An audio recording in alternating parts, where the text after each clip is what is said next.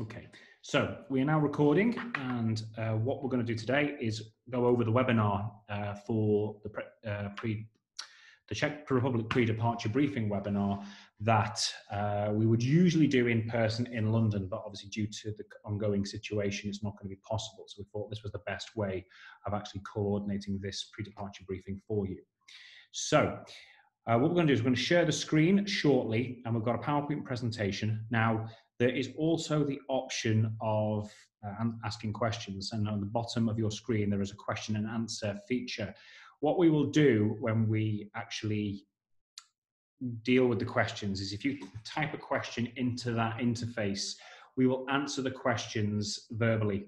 So everyone on the actual call gets the opportunity to hear the answer as well as hear your question. But also for those who are looking at this as a recording afterwards, they'll get the chance to actually benefit from that content as well. So we're going to pull up the presentation and talk a little bit about how today is going to go.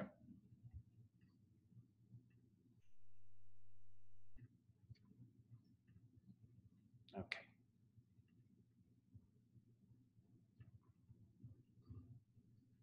So you should have now the presentation in front of you. Now, this is a presentation I do on a very regular basis for students, not just for students heading out to the Czech Republic. This is more of a kind of a toolkit to kind of help you come to terms with some of the feelings you're going to have, perhaps being an international student for the very first time. For many of you, it will not be the first time that you've actually studied overseas. We have many students who go to international schools or have done university work before, and some of that includes study abroad. So some of the experiences you might... Okay, we are now back. Okay, sorry, that for some reason the webinar crashed. Sorry about that, guys. We are now back. Why that happened, I do not know, but we are now back online. Okay, fine. Right, let's try again. So like I said, for those of you that have done a study abroad experience, then this might be something you relate to. For those of you that are going to be new, you're going to go through a whole set of experiences over the next few weeks and months as you start to adjust to being an international student, dealing with a very different environment, culture, as well as a tough course like medicine anyway. So what we're going to do now over the next few minutes is go through the universities that you're going to be heading to, just give you some bit of context. And then we're going to spend only a few minutes on that, and then we're going to talk about you being an international student from the experiences I've had working with international students over many, many years. Following that, we are actually going to have one of our fourth-year students from Polacky University come on, and I'm going to lead some of the questions to kind of deal with some of the big issues that you're going to experience as a new international student. And then there'll be an opportunity for you to ask some questions yourself individually to her about what being an international student, medical student in the Czech Republic is actually like. And some of those things may be quite simple questions or appear to be simple questions. Some of them might be more challenging questions that are going to require further discussion. What we will then do is about midday, we are going to have a presentation from Lucy from foreigners.zz, and they're going to talk a little bit more about the Czech Republic as a destination. For many of you that have perhaps been to the Czech Republic before, you know it's a very popular destination for tourism, but also for study purposes and also for business as well. But they're going to tell you a little bit more about how perhaps you can adjust to the Czech Republic to make your settlement there a lot easier. They're also going to talk about some practicalities such as accommodation and registration and things like that.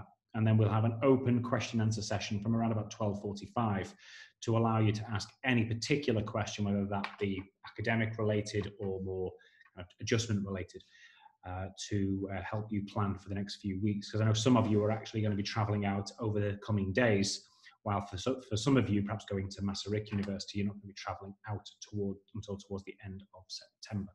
So, for those of you here now, Polacky University is going to be one of the destinations you're going to be going to. This is in the town of Olomouc. Just give me 1 second. I'm just going to make sure the recording is starting again. Yes, it is. It's perfectly fine. There we go. after that little crash that we had, I wanted to make sure the recording was working to you. This is in the town of Olomouc, Polacky University. This is about just over 2 hours away from Prague on the high-speed train. A bit later on in the presentation, we're going to talk about how you can get to all of these places very easily and quickly, or as quick as you can, as well as cheaply. For those of you who perhaps not heard of this university or came to it more recently, we've been working with this university now since about 2012, and we have many students there as well as many graduates from their medical and dental program working in the UK and much further afield. Polacky University's kind of biggest claim to fame in terms of graduate success is Dr. Bohdan Pomahach, who led the USA's first full face transplant, and I was fortunate enough to meet him in his office in Boston in 2015. So he came from Polacky University and went straight to the USA to do his residency, and then went on to specialize in plastic surgery and then face transplantation. So that's kind of like a really kind of badge really of how well these universities can prepare you for taking your career on to kind of very extremely high levels. He's now a professor at Harvard Medical School in Cambridge in Massachusetts. So for those of you just going down the road towards the end of October, end of September, sorry, beginning of October enrollment, Masaryk University in the second city of Brno. A big city by Czech standards, second biggest city, 300,000 people roughly. It's got its own airport, which is directly serviced from London. So for those of you that are in the south of the Czech Republic, Masaryk University or Polacky University, it's a convenient place to get back home, perhaps if you want to come home for a weekend when the ability to travel actually is eased. Okay, someone's on the chat.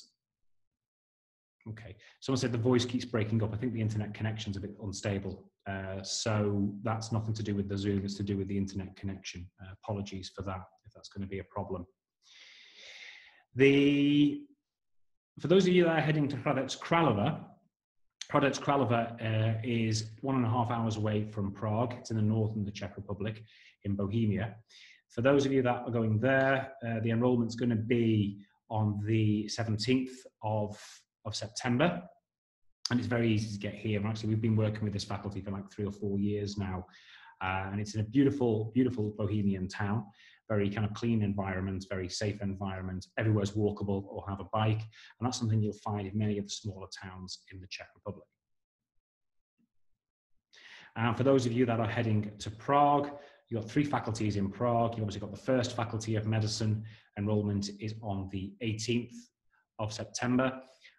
Then second Faculty of Medicine, the enrollment is the week after, and we'll talk a little bit more about these faculties as we go through the presentation. And finally, for those of you that are into third faculty, some of you might already be out there now, but again, the enrollment's towards the end of September, but they do this pre-preparation program, which some of you may be heading out to if you haven't headed out to the Czech Republic already. So you're probably now going to be heading out over the next few days or weeks, or for those of you that are still waiting on visas, perhaps a few weeks later than that, once the visa gets issued due to the delays caused by the pandemic. But whenever you're heading out, you're going to go into a new environment, a new experience being an international student, and that's going to it's going to push you. It is going to stretch you personally as well as professionally. And there'll be times that there are things that you really enjoy about the experience, and there'll be times where you're going to find it a particular struggle at times. And what we're trying to do in this part of the presentation is give you some kind of rationale about all the environment, about things around you, which are actually meaning you're struggling. And then hopefully by understanding that concept, you'll be able to make things a bit more positive if there are challenges that you're going to face, which will allow you then to actually go on and succeed in your studies. So we call this the International Student Onion. The reason is you are a student in the center, and around you as a student, you're surrounded by many cultures within the immediate classroom and the wider university. Added onto that, as an international student, you're going to be surrounded by lots of influences and cultures that are external to the institution. So rather than just going to another country on a vacation or something like that, you're going into another country with a whole other set of pressures on you as an individual. And that can create a lot of opportunities. It can also create a lot of uncertainties. And from that, we're going to kind of go through each one of these and help you pick them apart so you can actually plan your responses when some perhaps things that come along that you aren't quite used to or you're finding particularly challenging. So the first one we're going to talk about in this loop here is the kind of immediate influences around you as a student. And this was the academic culture in the classroom, because it will be very different than perhaps what you've experienced at school in the UK or overseas. Also, it will be very different than what you've experienced in university if you have been to university before and you're going to the Czech Republic as a graduate student. The first thing is getting used to where you're going to be. Now, this sounds quite a simple thing, but it can be more of a challenge than perhaps when you've been at school, where you're in one building, going from one classroom to another. Also, picking apart the timetable. The one thing that is very different, perhaps, than experiences at school or experience in non-medical related programs is the diversity of educational situations you will find yourself in.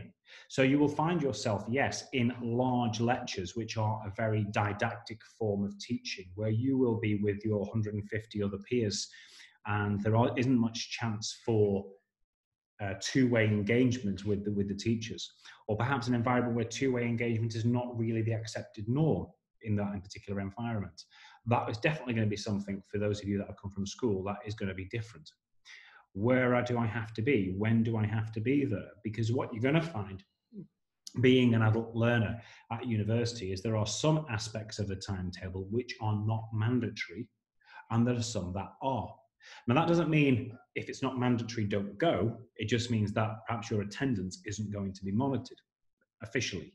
But obviously, academics, if they're preparing work to deliver towards a room of 150 people and spending quite a lot of time preparing that work, will take note if particular classes aren't well attended.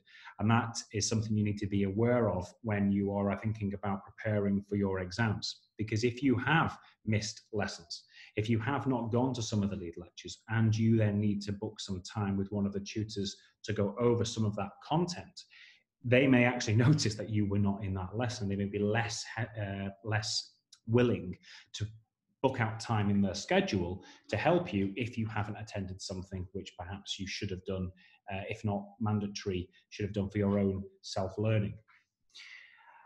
Where do I have to be? When do I have to be there? This sounds obvious, but you will find that in many of the faculties, especially in Prague, that the lessons take place in different places. If you're a dental student in Palacký University, again, there are more than one locations in the town you have to be at any one point. And often these locations are coded in some way on the timetable. And it's a question of picking apart the timetable to identify what those codes are so you know where to be. In the UK, when I used to teach at a university in the UK, we had this concept called the academic 15 minutes, where if the lesson is due to start at 9 a.m. on the timetable, the reality is it probably won't start until around 9:10 or 9:15. Or at least if it has started, there are still people allowed in within the first 15 minutes. That is something which really doesn't exist in the Czech Republic. When 8 a.m. is 8 a.m., it means 8 a.m. So be there in that room for 8 a.m. When I say 8 a.m., lessons do tend to start earlier than they do in the UK, where everything appears to start at 9 a.m.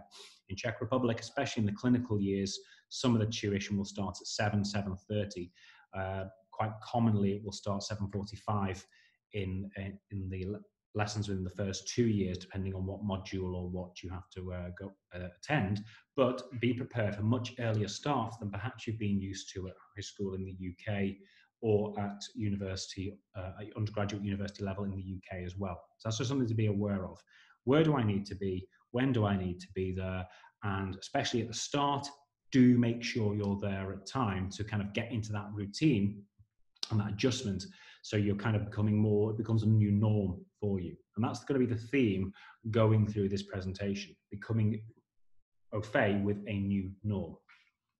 How am I taught? Now, there are many different educational philosophies out there, especially in medicine. You've got obviously traditional lecture versus practical teaching, but also you've got things like problem-orientated learning. How am I taught relates to the methods of teaching and the level of interaction that's expected of me in that classroom environment.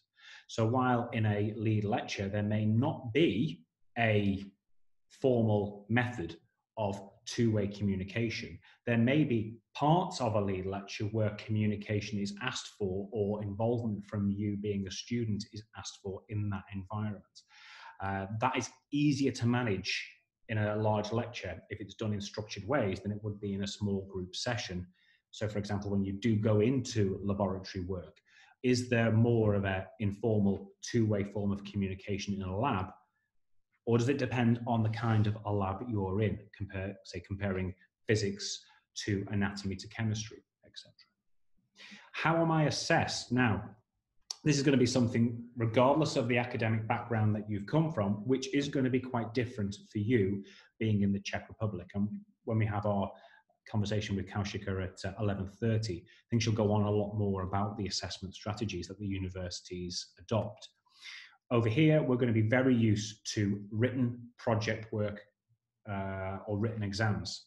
That is going to be something which is very marginalized within your medical studies in the Czech Republic. In fact, the vast majority of assessment is done on a one-to-one basis, all assessments where you're going to be asked questions and you're going to have to formulate answers to those questions while you go through.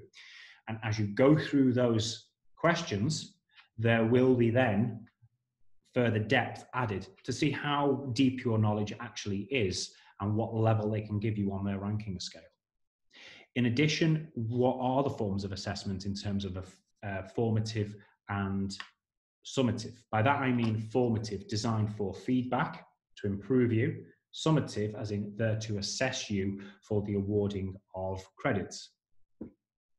Also, do I have classroom tests? You'll find that in Czech Republic, you are assessed a lot more regularly than you are in the UK. So you will have classroom exams, you will have credit exams in certain modules, and then you will have end of module exams.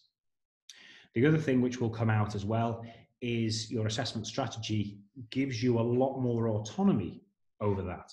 So rather in the UK, where you are told when your exam dates are going to be, so you know I've got this exam on this particular date and this exam on this particular date, and it is kind of directed to me or dictated to me what those dates will be. In the Czech Republic, you will actually notice they have examination periods. And in those examination periods, you have autonomy about how you structure your exams. So at Masaryk University in Brno, as an example, your biggest module, biggest exam in the first semester of first year is biophysics. There is actually an opportunity to take biophysics in December before you go on your Christmas vacation, or you can take it in January once you've returned. Now, it's up to you how you feel you're best going to position that examination. Are you the kind of person who would rather book the exam in early in December and work really hard until that exam and then clear that exam and bank those credits before Christmas?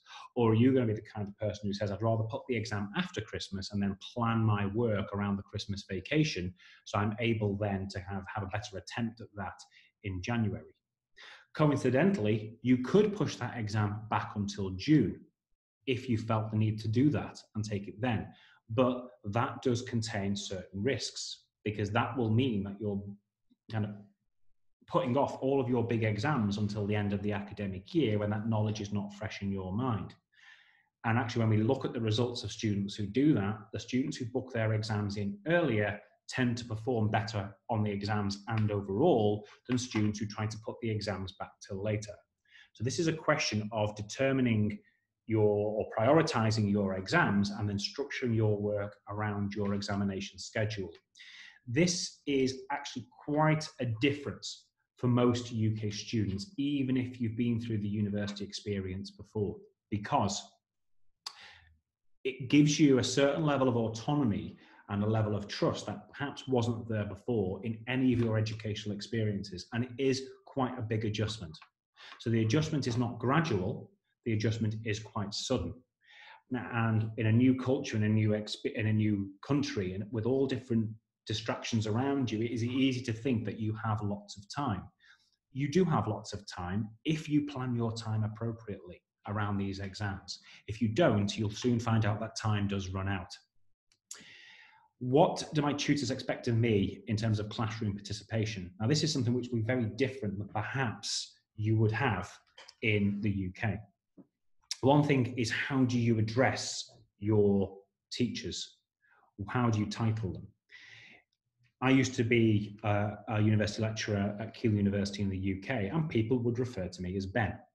It doesn't matter whether I was a full professor. So I had a colleague who was a full professor called Julius. It wasn't Professor Sim, it was Julius, it was Ben. There was a very different dynamic in terms of how you deal with your teachers or professors or lecturers.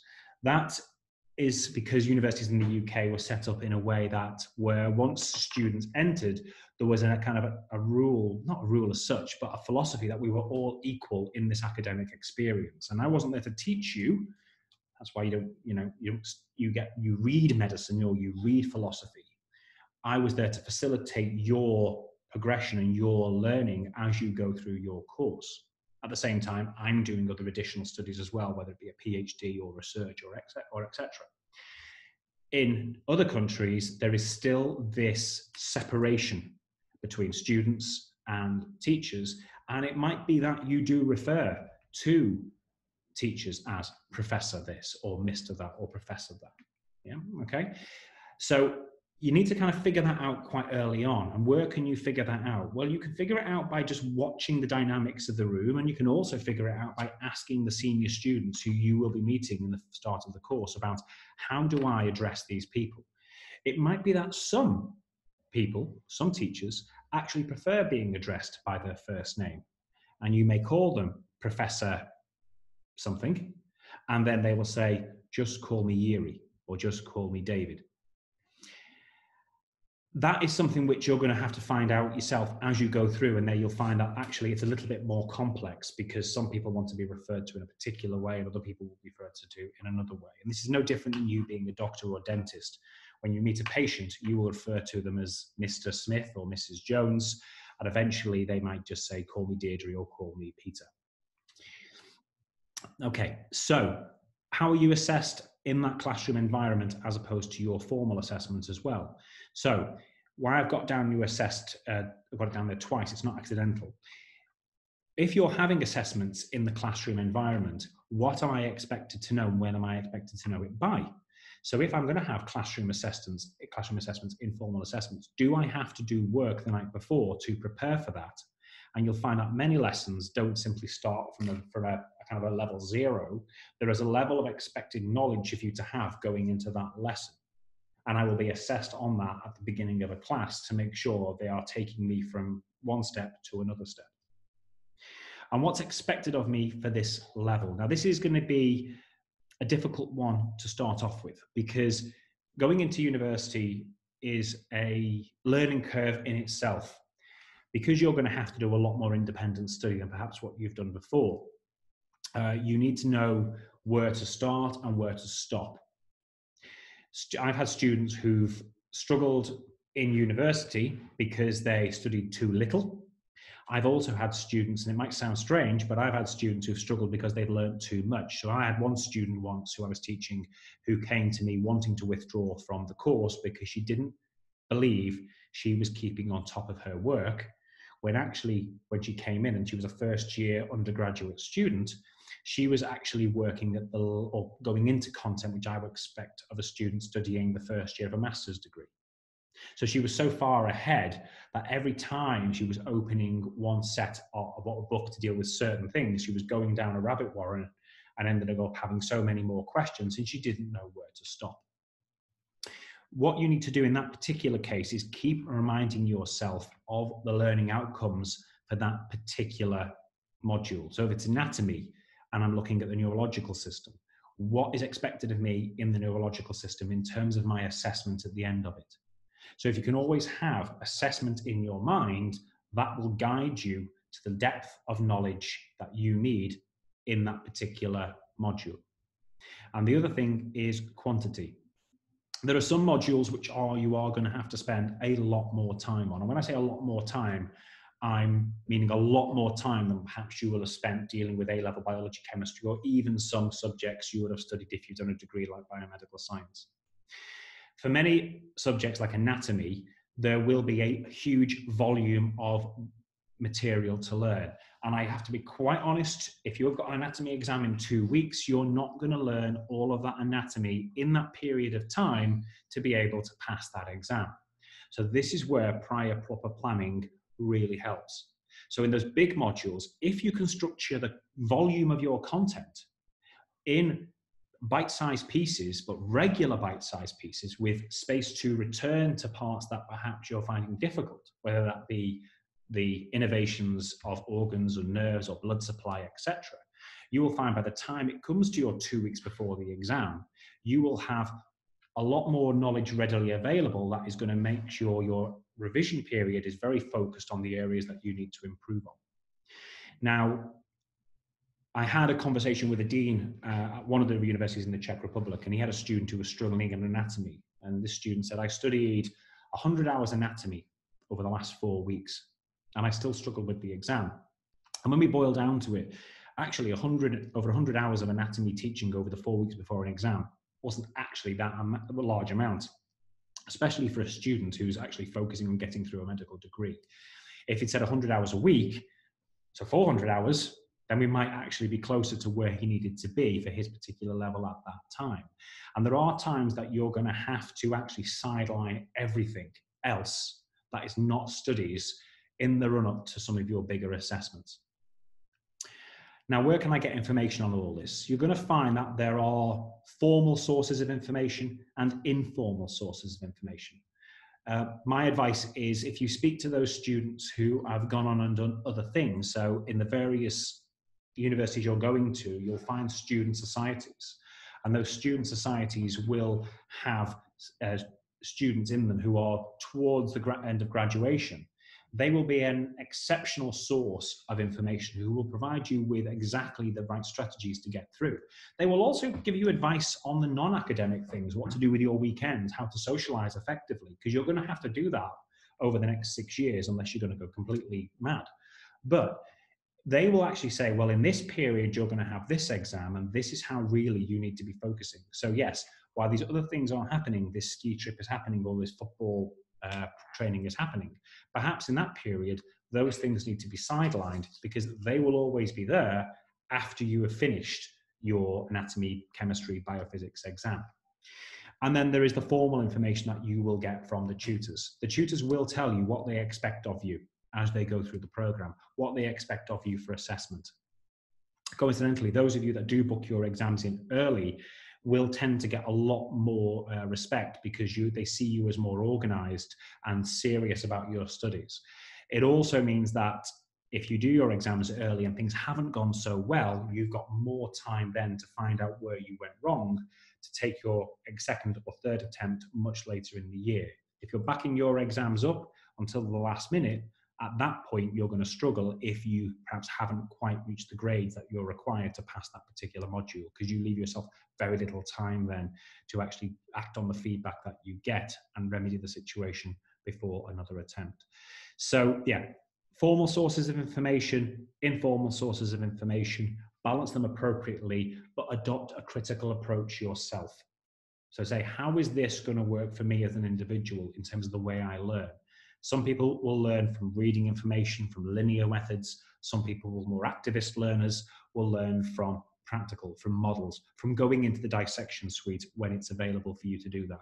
So if you already have kind of gone through how you best learn, fantastic. Make sure actually once you've got that information, you implement those strategies to help you develop that knowledge in the preparation for your modular or credit exams. So that's dealing within the actual classroom itself, and that's going to be the biggest feature of you as a student. That's going to be the thing that is kind of very close to you as a student. But outside that, in that second ring, we're talking about the medical school and the university as a whole, the academic structure. So what is the structure of the program? What modules are expected of me in semester 1? What are expected of me in semester 2? How do I register on the modules? How do I register at the university? What about the kind of classroom-based stuff, like if I'm having an academic problem, or if perhaps, I'm having a problem that is affecting my academic studies. Where do I go? Who do I speak to? Again, there are formal ways of dealing with things. There are informal ways of dealing with things. So if I'm having a problem with a particular module and I need to speak to a tutor in the run-up to an exam, how do I go about contacting that tutor? When I was an academic, there were so many different ways of doing that. Some people would have, some of my colleagues would have a booking system, and that booking system could be a calendar where they had specific time booked out for students per week, and that really worked effectively for some. For others whose working patterns perhaps were a bit unstable because of various other influences, perhaps research and things like that, or administrative duties, they would have a system where you would email them and they would then book you into their diary, or they would have a system on their door where they had spaces for people to book in. Or it was an informal thing. They would actually just come and knock on the door, and if they saw you, they were there, and if you were available, then you were available. Try and find out how the different people that you're going to relate to in the academic structure actually work, and make sure that you adapt yourself around their specific needs. Bear in mind that many of the academics you'll be dealing with in the university, it's very difficult to kind of visualize this when you're a first year student, because you only see that immediate environment around you. Many of them have other roles on top of teaching you as a first year medical student. So they will have administrative roles, they will have research roles, they will have conference presentation roles, they may even have clinical roles. So some of the dental and surgical specialists, they won't just be there to teach, they're actually operating as well. So they'll have time where they're not there because they're in theatres or in clinics or dealing with patients, or they'll be dealing with PhD students, or they'll be publishing research. So you'll find that actually teaching first year students is perhaps a very small fraction of what they do in terms of teaching the second to sixth year students, as well as teaching the domestic students, the Czech students who are on the programme as well. So be mindful of that if you're requesting help. And that really does go a long way in terms of getting the kind of help you need. So you can say, dear Professor Osman, I am really struggling with this concept. I understand you're busy. Can I come and speak to you for perhaps 10 minutes of your time when you're free? And I'm very adaptable to come in early or late because I need to ask you a few questions. And you'll find that tutors are a lot more understanding if you adopt that kind of approach with them. What are the requirements for passing years and the procedure for resits? Some of you will have to resit exams. It happens to so many students at various points over a 6-year period that one particular subject you struggle with. And this isn't for students who are just, not excelling. I've got a student at one of the faculties who was an exceptional student right through the program, passed everything with grade 1s and grade 2s, exceptional student, top of the class in most most lessons, but he struggled with one particular subject, and it took more than one exam for him to get through that. And in the end, he was quite glad that he did have to resit it, because he knew once he had got the feedback what he then needed to do to improve, which helped him in his clinical environment, in the clinical part of the program. In addition, he doesn't, unlike in the UK, you don't get capped at the bottom grade if you have to fail.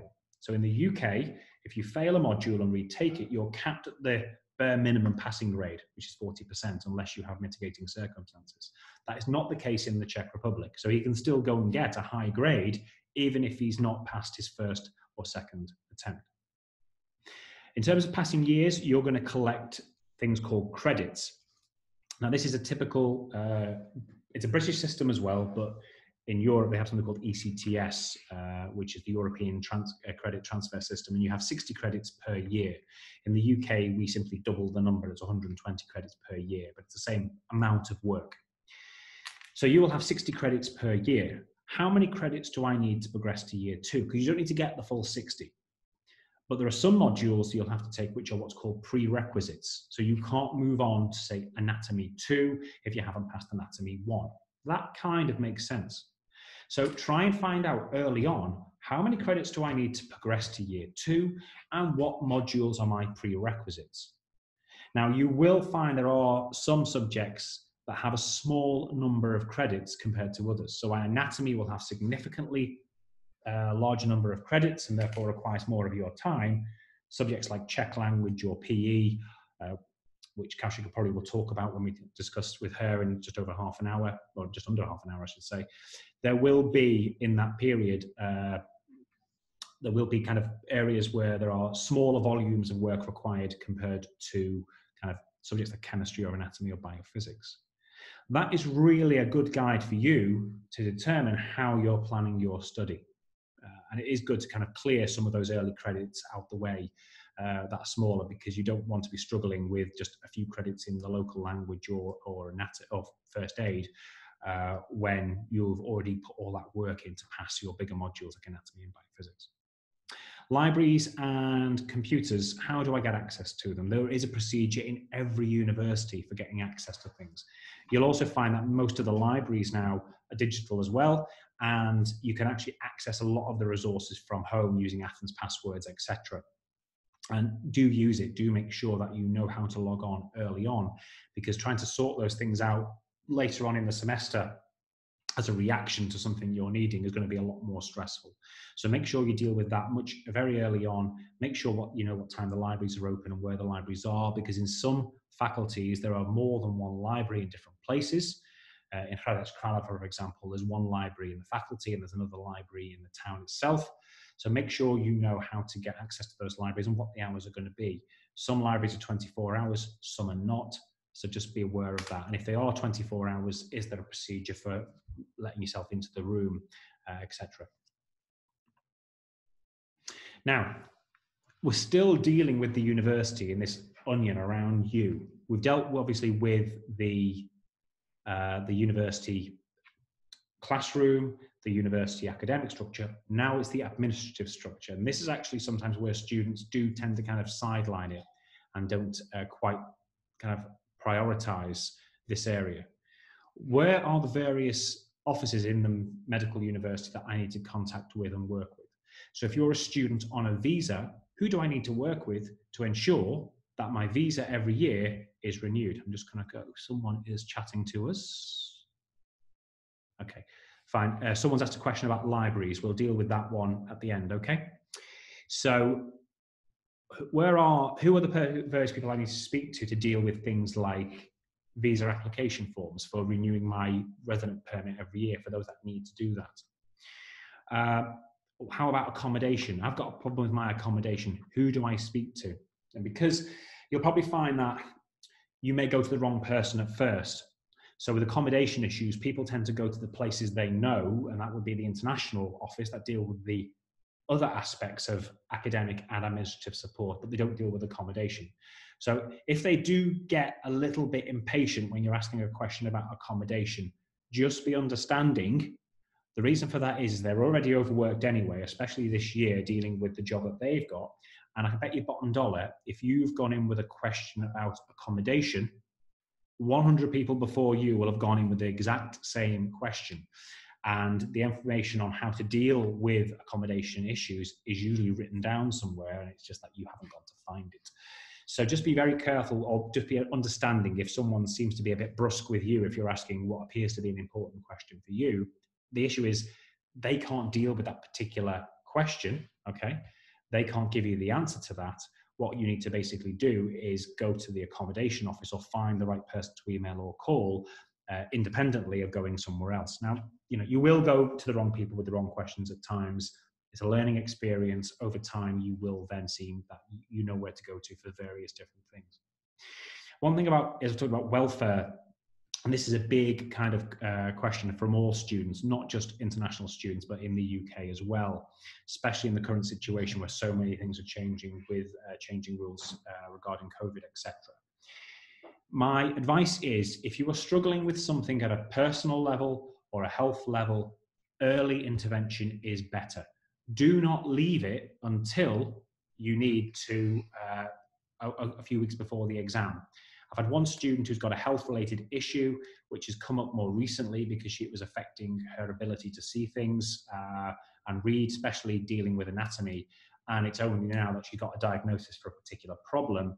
We've now dealt with that issue by sending the required medical documentation from her hospital here to the right department that will then kind of take that into consideration now when she's going to exams. The best advice is, if you're struggling with something, the earlier that you speak, the better. And not just mentioning I've got this problem, coming up with a solution is always seen as a very adult and thing to do. That will actually say, listen, Professor, I've got this problem, I'm not understanding this concept, here's what I think the problem is. Can you help me by booking some time out to go through these particular issues? Okay. Finances always raise an issue. What have I got to pay? When have I got to pay it? Accommodation. Who do I pay for the accommodation? Different universities have different systems. Do I pay online? Do I pay in person? Can I pay by card? How much do I have to pay? Do I have to have a receipt when I've paid? What are the requirements for fees, deadlines for fees? One thing I would say is do not put these kind of questions off around finance of fees. That can actually affect your enrollment, and not because anyone in the university is watching, but systems can often be automated. And if, for example, you've not actually paid something on time, it wouldn't be someone physically checking you haven't. It will then be an automated system which will flag it up, and then that will cause potential problems. In the UK, that can mean not getting access to the library, or not actually being able to kind of get access to rooms that you need using the cards that you guys have in UK universities now. So just make sure you know what you've got to pay and when you've got to pay it. Finally, you will be living in another country. You're living in the Czech Republic. You will have lessons on how to speak the local language. My advice is that's not enough. My advice is do more than that, because you will get a lot more if you actually spend time with local students. So where is the support for Czech language learning? Find that out. You will find lots of students will be there to try and support you learning the local language if you're going to give something back in terms of learning, helping them learn English as well. I'm going to talk a bit about this in a few minutes. And Czech university culture shock is a huge thing. And this is something perhaps where there is definitely a difference between your university experience in the UK compared to in the Czech Republic. In the UK, we have these organisations, student unions, which are there to support you as a student, and they have independent support, legal support, as well as different social aspects of societies and things. You're not going to find that in the Czech Republic anywhere near the same level that it would be in the UK, or the same structure. There are organisations at the various universities, PEPA, LF1, MedSoc, TriMed, MIMSA at Masaryk University, which do take some of these roles on, but it's not to the same level of organisation as it's going to be, say, at a UK university where it's done at a university level. The other thing as well is there are some aspects that we have in the UK university student unions which are simply not allowed in the Czech Republic.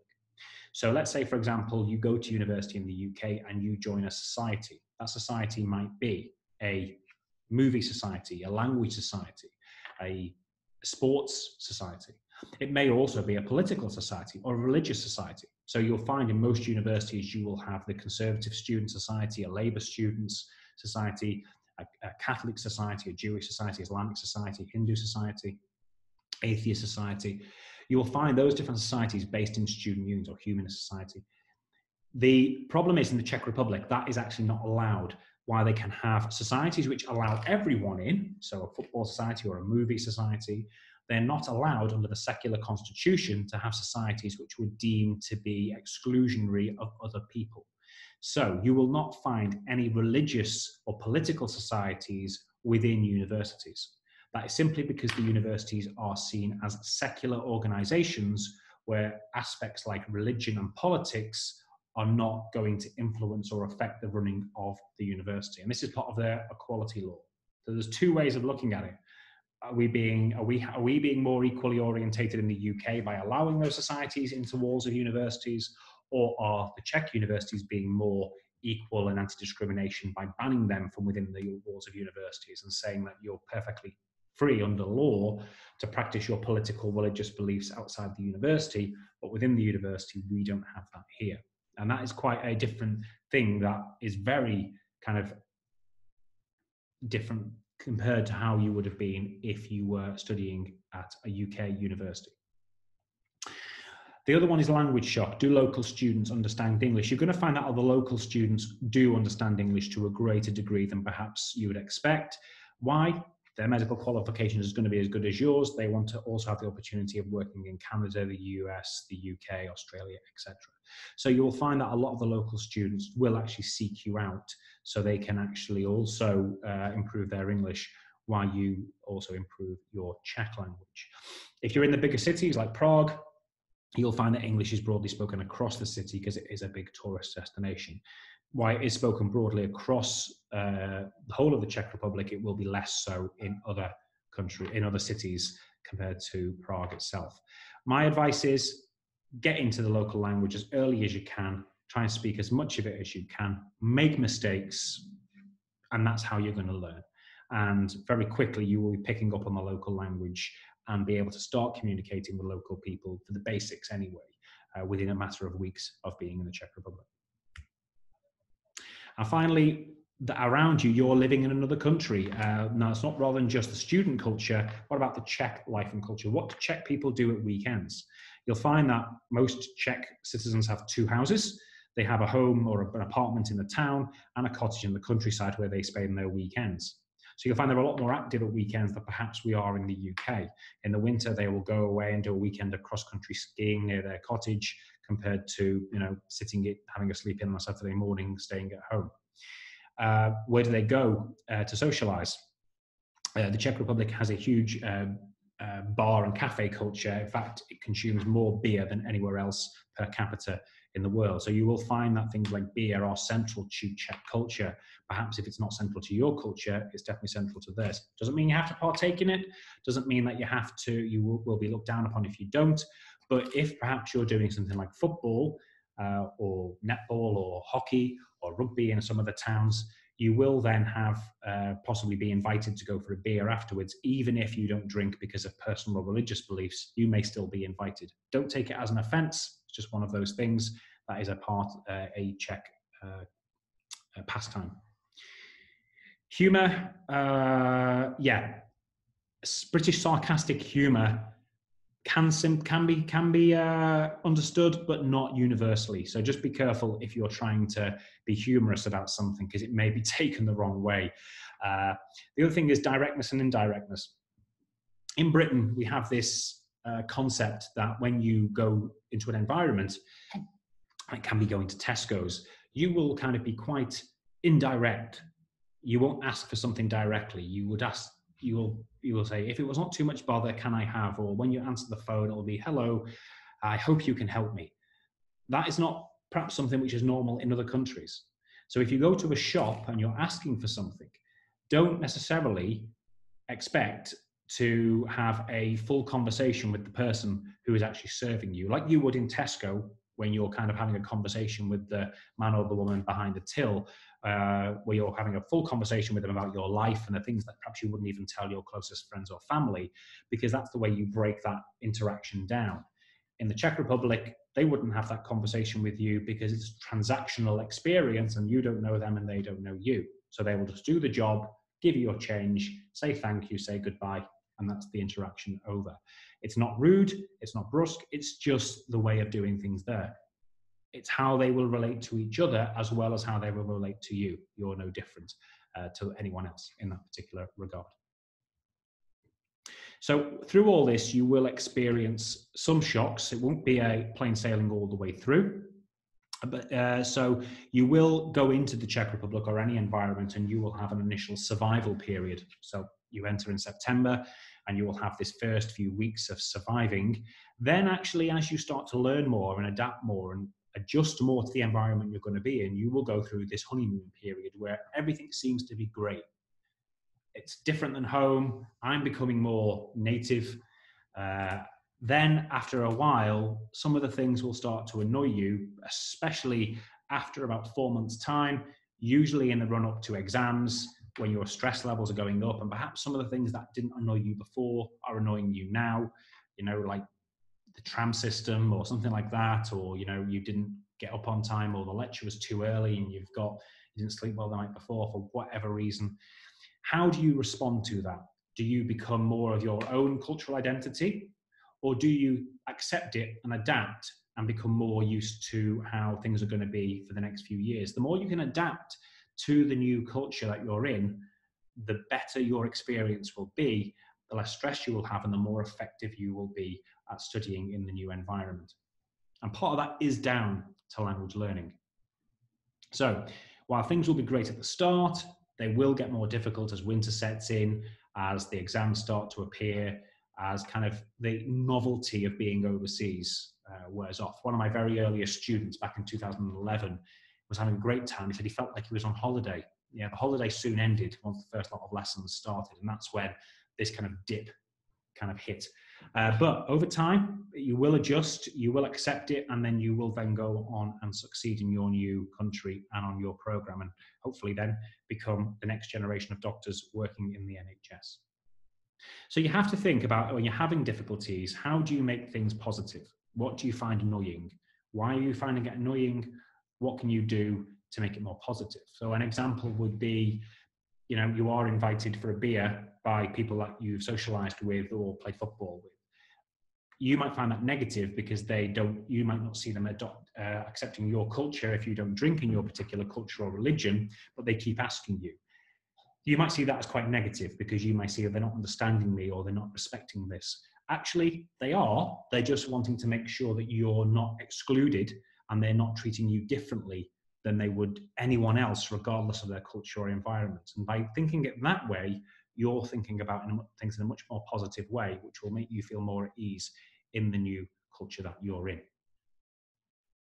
So, yeah, as I said, Czech Republic, they do have a lot of beer, so please do expect to find it everywhere compared to perhaps how you would in the UK.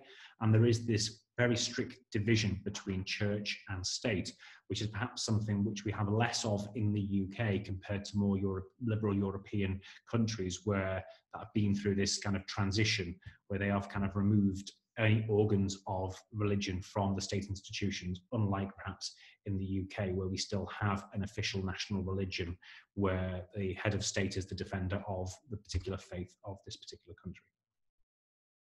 So, some practicalities. It can get cold in the winter. Been a little bit easier the last few winters, but it can get cold. Make sure you're prepared for that.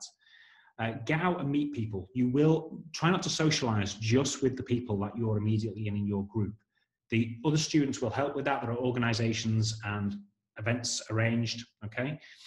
If you have particularly dietary requirements, whether that be for medical reasons or cultural reasons, find out what kind of food you can obtain when you're there. You won't be able to get necessarily the same diversity of meats that you can in the UK in terms of halal, etc., but you will be able to find it. It's just a question of looking a bit harder and accepting that you're not going to get the full range that you would have, say, in the UK due to our colonial past, okay? If you need medicines, make sure for the initial time you're out there, you've got a good supply with you, and find out quite quickly where you can get them from if you need to get them when you're there. So find out where the local doctor is who can prescribe your medication if you need, for example, medication for asthma or any long-standing condition which you're having to manage, okay? And find out about the area before you go. I would usually say it would have been good to go and visit. Obviously, this year's things have been extremely different than they have before, which does cause obviously more problems for those people who want to go out and see the area. But do some research before you go. Even on Google Maps, it really helps actually. Google Maps is fantastic on Street View to find out where you're going and how to get there. Your brain has a fantastic way of remembering those images, and then that will help you definitely find out where you need to go in the towns that you're going to be in. For those of you that are flying out now, I will share this presentation at the end of this webinar. But basically, if you're flying into Prague or to Brno, or some of you may fly into Ostrava, then it's very easy to get around the Czech Republic. The national train carrier is Czech Drahé. If you're going to Olomouc, definitely look out for the Super City trains, the SC. They are the quickest trains, very comfortable, with great Wi-Fi. First class includes food and drink, and it's really cheap as well. You can actually get cheaper tickets with RegioJet, and they do trains and buses. So they do trains from, say, Prague to Olomouc. If you're going to Hradec Králové or to Brno, it's usually better to get the bus, but it's all on one booking interface on this link. If you want to go in style to Olomouc, then Leo Express have got a fantastic offer. And if perhaps you are arriving into Prague and you don't want to get the Airport Express bus, which is only £2 to get to the main train station, then you could book a private transfer with Prague Airport Transfers. They'll be waiting for you in the arrivals lounge with your name, and they'll take you in a car direct to the train station. That can help initially if you've got luggage. Okay, so what we're going to do now is we're going to stop the sharing for a moment. Okay, and what I've got some time for is questions. Now the questions seem to have disappeared. I don't know why they disappeared, but the question answers were there. What I'm going to do now is I'm going to see if Kaushika is online.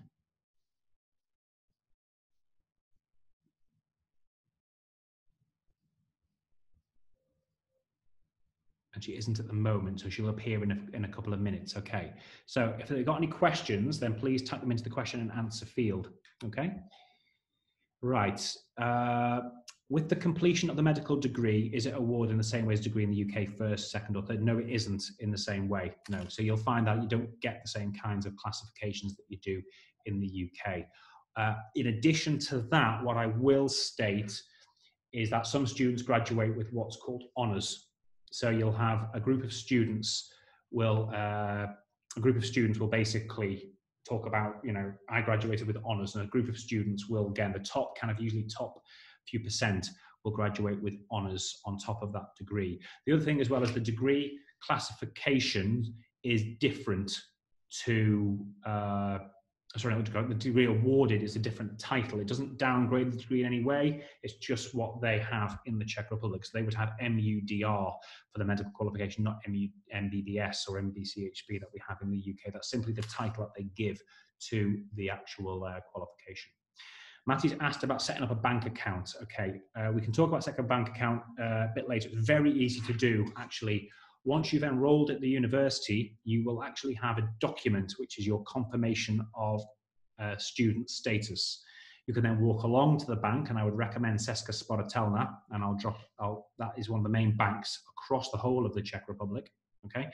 And if you go in there, ask for a student bank account. With your confirmation of acceptance of studies, you'll be able to set that account up in Czech krona.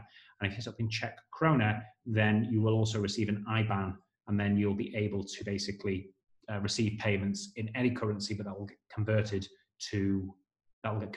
into Czech currency once it hits your account. It's a very simple, very quick thing to do. All you will need is your passport, the confirmation of acceptance of studies, and your address. Once you've got those, you'll be able to actually register as register your bank account at the address that you're at. Matty's also asked about registering for residence as a UK citizen. Once you've arrived in the Czech Republic as a UK citizen this year, once you've registered at the university, you need to head along to the local migration office to basically apply for a temporary residence permit. It's a very simple thing to do. It's completely free of charge. There's a system online to book the appointments, and the university will be actually able to help you with that. Okay, all right. Answer live, I've done that one. Will people in banks understand English? Yes, in the big branches of Česká Sporitelna, they will speak English because they're used to students and people from English-speaking countries who live in the Czech Republic setting up bank accounts. So yeah, if you go in and I say I want to speak to an English-speaking member of staff, they will then help you actually do that basically. Okay, we've never had a problem in the banks with English ever. Someone said, I've paid half of my fees, not received a receipt. Who do I contact? Don't know which university you're going from, obviously, but if you've paid half the fees and you've not received a receipt, don't worry. As long as you've got the receipt of your payment, that's evidence enough that the money has been there. If you hadn't received a payment, we would have heard by now. It's more the other way around. You would have heard that you hadn't received a payment. Okay, all right. Answer live. Okay, done that one. Right, someone's asked about what are the rules of quarantine in the Czech Republic. Right. Thank you for that question. Someone else has asked about accommodation, which we'll deal with in a bit because I do want to move on to the next presentation.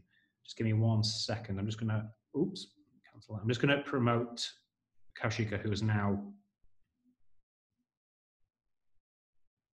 rejoining the webinar as a panelist. Okay, and she's appearing now. Regarding quarantine, hello Kaushika. Okay. Hi there. I'm just answering a couple of questions, Koshika, okay, and then we'll move on. I was just talking about quarantine. Basically, the information I've got at the moment was if you're coming from a low-risk country, then you don't need to quarantine and you don't need to do a test. If you're coming from a high-risk country at the moment, then you would need to do a PCR test, basically, if you're returning. So if you're coming from a country which is not on the green list for the Czech Republic, you do have to take a test within the first 72 hours of arrival. And obviously update them on where you're staying, etc. Okay, that's the current rules that I've seen at the moment online. Someone has asked me about accommodation. Can I ask you if you can email me individually to deal with that, so we can actually deal with that particular issue live, and then I can actually deal with the right university for you. Okay, right.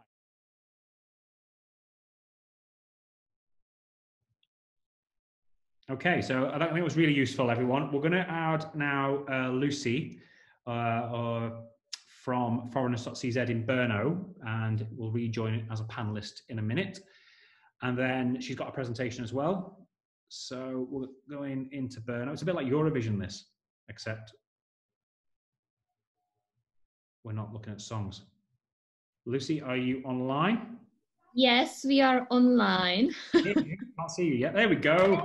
Yeah, perfect. So, hello from the Czech Republic. I should have changed the scenery to Brno to pretend I'm next to. Yeah, Brno, the second largest city in the Czech Republic. I've actually talked to students today about Brno quite a lot as well. So yeah, Brno is awesome. Every Czech city is awesome, basically. Anyway, as I said, I was meant to be coming to the Czech Republic on Wednesday this week, and I was flying back to the UK every Friday. I was basically going to be 4 weeks in the Czech Republic, but then unfortunately now I've not got the option of being able to self-isolate when I come to the UK because I've got school runs and things to do. So unfortunately, for the moment, my trips to the Czech Republic are kind of all on hold. If we remove the Czech Republic from our self-isolation list, I will make it to Brno because that wasn't until the end of September. So we'll see how things happen over the next few weeks. But yeah, let us know, definitely. I will, and I'll call into the office with my mask on. I've got enough of them. I've actually got medical doorway masks now. I had them branded ready to go. But wow. Anyway, guys, I'm going to introduce Lucy, and I've forgotten your name, sorry. Marketa. This is Marketa, my colleague. Previously, but Marketa from foreigners.cz, who have offices across the Czech Republic. So every major city, there is an office. And they are relocation specialists, a full English-speaking team that help people who are moving to the Czech Republic, whether it be for study or for business, or perhaps they fell in love with the Czech Republic or someone in the Czech Republic and they're then relocating there. They can help you guys in many ways, whether that be accommodation, paperwork, registrations. I think next year when UK students need visas, we're going to be working together even closer to help students in the Czech Republic, but at least not for this year, you don't need to do that. We invite them every year to do a presentation to kind of give you a bit of a feeling about the Czech Republic as a country and to welcome you formally into the informally into the Czech Republic, but also about what you can expect in terms of living costs and lifestyle, etc. The team also have a huge wealth of experience in helping you guys as students find apartments. So for those of you that don't particularly fancy living in the dorms for as long as the academic year, who want an apartment but need someone to guide you through that process and be with you to support you, even through silly things like losing your keys and getting a locksmith, okay? That's what, obviously as if that hasn't happened already, you know. I think that Marketa has a really huge experience. Yeah. So these guys are a really good team, and for those of you that do rent an apartment with them, you have a 24-hour helpline, I think, available in that first year of your renting an apartment to help you through that process. So they usually do a presentation. I think if you've got it open your desktop and you click the share screen. That's what I'm supposed to do. Yeah. So if you see the screen, we will all see your screen. So please don't make sure your email is closed as well. Yeah. I can see your email as well. Host disabled attendee screen sharing. Okay, you shouldn't have. So let me figure out how we do that. That's why. Okay, who can start? Okay, that now should work. All right, I'll try again. Okay. Share. There we are. Yeah, do you see the presentation? We see it, and then the minute you go into present, now we can see it. We can see exactly what you can see. Yeah? Yeah. Right. Awesome. That's what I needed. I usually have some technical issues, so I am glad having a guide there and someone who is helping. What we'll do is after your presentation, we've got a Q&A feature at the bottom here. Some of the questions we've dealt with already, some will have to be dealt with offline, but I will go through the questions at the end and I'll post it to you. I've said that we'll answer everyone's questions live on video rather than type them. Just so that people, because there are some people who are not able to be on this recording today or on this webinar today, are going to be watching the replay of it on YouTube. Okay. Yeah, so, perfect. And also, Ben, maybe you have this presentation in your email, as I told you. So if there is anyone, you can send it to them. It can be helpful. I'll send this presentation to everyone in a compressed PDF format so they can actually have a handout of it afterwards. But I'm not going to get involved anymore. I'm just going to let you guys take over. Okay? Perfect. Thank you, Ben. Hello, everyone. Once again, from Brno, from Lucy and Marketa. I hope you had fruitful morning with Ben. As I know, Ben, I think that you have a lot of information right now, which is great. And we are thankful that we can join you this time, this year, at least online, if not in person like the last years, even though we miss London a lot. And we are looking forward to meeting you here in the Czech Republic. I believe that every one of you heard about the Czech Republic, and some of you probably been to the Czech Republic. So it shouldn't be a total mystery for you or something like that. So you know a little bit, and we would like to just give you more insights so you can imagine how it is to live here, how does it feel, how much it costs, and also regarding the apartment and these things that you need to solve when you are moving to the Czech Republic. Yep. Anything to add? I don't think so. Okay, let's start. So Czech Republic, or sometimes called Czechia, as you know, our country is very popular among people from foreign countries. It's because it's very comfortable to live here. It's absolutely affordable. We have a good health care. People have jobs here, even though this year the coronavirus changed the situation a little bit, but we still have a very low unemployment. And people also like that we have so-called like a work-life and free time balance here. People know how to do it. People know a little bit how to relax. So we are kind of happy nation, I would say. We are not workaholics, just some of us. And it's simply a good country to live in regarding these terms as the health, like the healthcare and having a job, having an opportunity to study. We are famous for beer and breweries, as you probably know. So if you like beer, you will be completely happy here.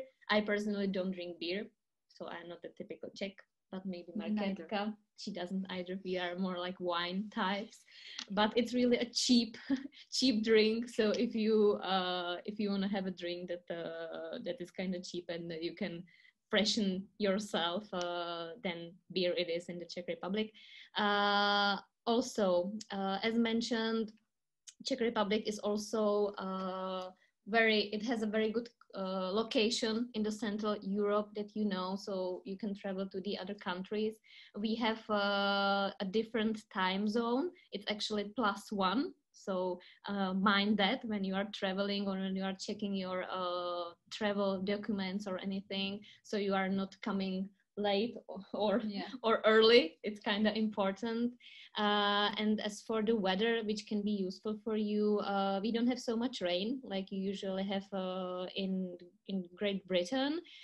So autumn is usually also kind of warm like summer. It can be 20, 25 degrees usually, and it's getting a little bit nasty in November, I would say, a little bit more like rainy. So we have kind of moderate climate. Be sure that you take warm clothes for winter, because winter can be tough. Although last year's it wasn't that bad, but I remember winters. But we expecting it this time. Yes, this time. Let's see. So definitely take some jacket for autumn, and then you can grab some warm winter clothes, warm jacket, because it will be useful, and a cap and gloves or something like that. Or you can buy it here. It's if you don't have it, or if you don't want to travel with thousands of suitcases, you can definitely buy it here. Just be ready that we may have snow. It's usually coming in December or January, sometimes also in April. Yeah. Unfortunately, but it's usually about 0, and sometimes it's freezing. A couple days it's freezing, so just be ready for that so you're not surprised. We speak Czech, as you heard, but the young generation usually speaks English, so you shouldn't have a problem. I don't know, with your co-students or friends, or I don't know, order something in a restaurant or something like that. It's getting much better. You are not going to only study here, but you can definitely enjoy the nature that we have in the Czech Republic. It's a small country. We have 10,000 and 10 million and a half inhabitants in the Czech Republic. So it's like you are driving somewhere a little close and you get to a beautiful nature. You can see many castles here, many lakes, and many points of view actually. So you can take your time off during the weekend when you don't have to study, or you just need to relax because you cannot study all the time. Although I know that doctors, future doctors, have to study a lot, but you can get your energy back when you are just traveling really behind the big cities a little bit further, even by bus, and you can get to a beautiful nature. As you can see, we have many castles and chateaux, so you can do your own exploration. So this is Prague. This is my hometown in the Vysočina region, so you can definitely visit.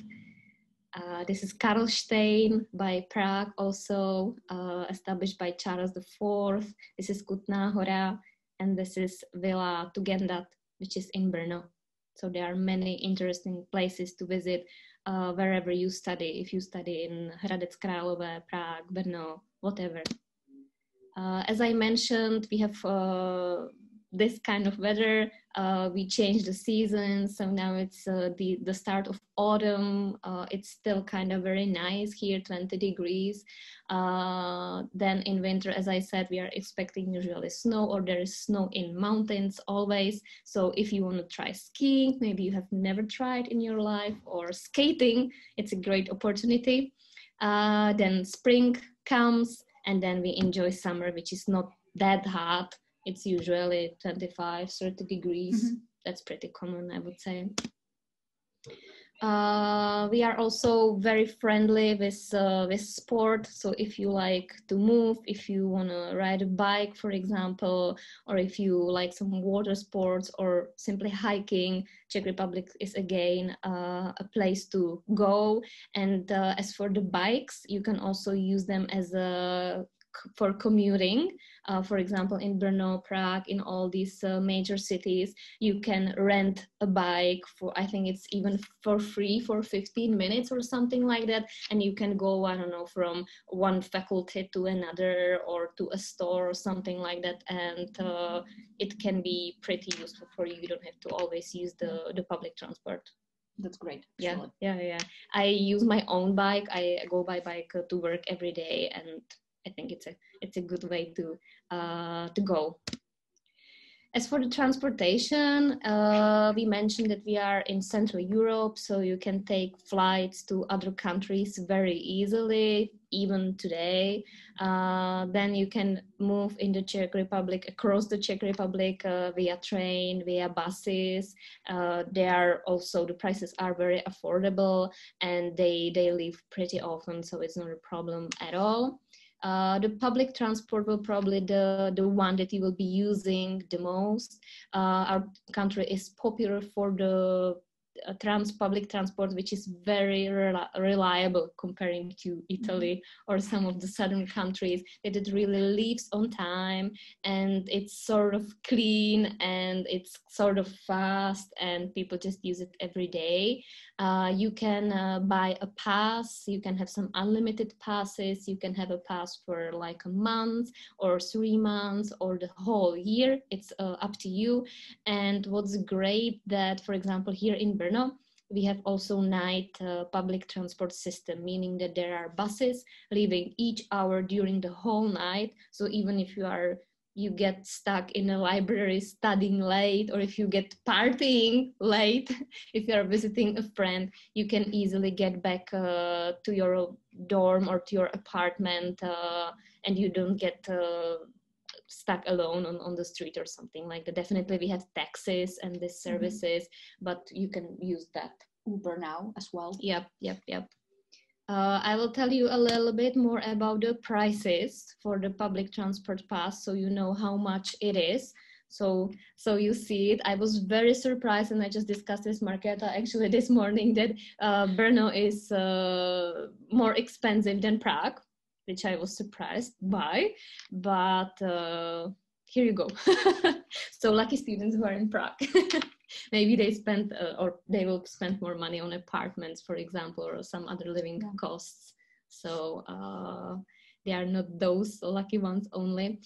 So here you can see the prices for the transport passes, public transport passes for students. It's much cheaper than in the UK. Definitely. Yeah, we know that. I'll tell you also a little bit more about our year, how it goes through, that we have certain public holidays, meaning that on these days we are usually closed. If it's like if it falls on a working day, it means that there is no school, and some shops, shopping malls or offices are closed, and also the public transport works different. So what we recommend is always to check it out. You can check it out on the website of of the public transport in Prague, Hradec Králové, other ones, the website specifically, and it's also written on the stops that there is some change. So you will find it. Yes, or you can just use Google or an app for that. So it's pretty useful. So we always check if it's open on these days, because on some of these public holidays, shops are open if they are small enough or big enough. So there are little changes. We have also article about that on our blog, blog.foreigners.cz. I will show you the link at the end of this presentation. So we have also described the public holidays there, so you wouldn't be lost. As for your studies, we have an autumn semester and we have a spring semester, and there is usually a break in between for studying for your exam. So the autumn semester finishes before Christmas, right? Yeah. And then you have the whole January and usually the beginning of February also for your exams. And then it starts in the second half of February and lasts usually till the end of May or half May. And then again, you have approximately about one and a half months for your exams to finish. A little bit, just briefly, about Czech language. It belongs to Slavic languages, so it's similar to the countries that are around us, let's say, to Slovaks or people speaking Polish, to Russians or the Croatian language. It's one of the most difficult languages in the world, but it's beautiful, believe me. And you will be probably getting some Czech lessons, I believe. I know that the medical students are learning these words related to the body. Yeah, they have to, during the first 2 years, they have to pass their Czech language exam. So you will learn. Yeah, you will learn, and I definitely try. If you are learning Czech language, maybe you already know some Czech words. We really appreciate or we like when you try. Yeah. It's not like that we would be upset that it's not correct and you did some mistake. We completely understand, and usually people are smiling at you and trying to understand, and it's kind of an icebreaker, I would say. So don't be afraid that someone would be upset that you don't speak perfect Czech. It's completely fine. We know it's a tough language, but you can get around with English, as mentioned before, pretty easily. People speak Czech, or you can always ask us for help, some translation or anything like that. There are some basic phrases. So once Ben sends you this presentation, you can practice at home and you'll be surprised. We have some weird letters with like hooks or landmarks, so it's a little bit longer if you say dobrý den, which is a good day, or if you say this word dobře, which means good, or děkuji, which means thank you. So we just use that and you will get used to it. Don't worry about that. We have also some words you can be surprised that they have no vowels basically. For example, a finger, it's prst, and there is no vowel at all. But we have words like that, but they are funny and you will remember them maybe because they don't have the vowels. So you may meet some of them during your classes at the medical schools. Yep, cool. We are moving. More about money because that's important. So the currency is Czech crown. You can see it written like CZK or KC and this little hook, which means Czech crown in Czech language.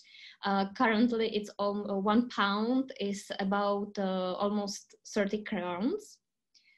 You can go to any exchange office and with no commission you can get the money. You can pay with your credit card almost everywhere. There are a few places like some cafes maybe or something like that where they don't accept the cards and you have to pay in cash, but usually it's really okay. And there are many ATMs around all the cities, so no problem with that.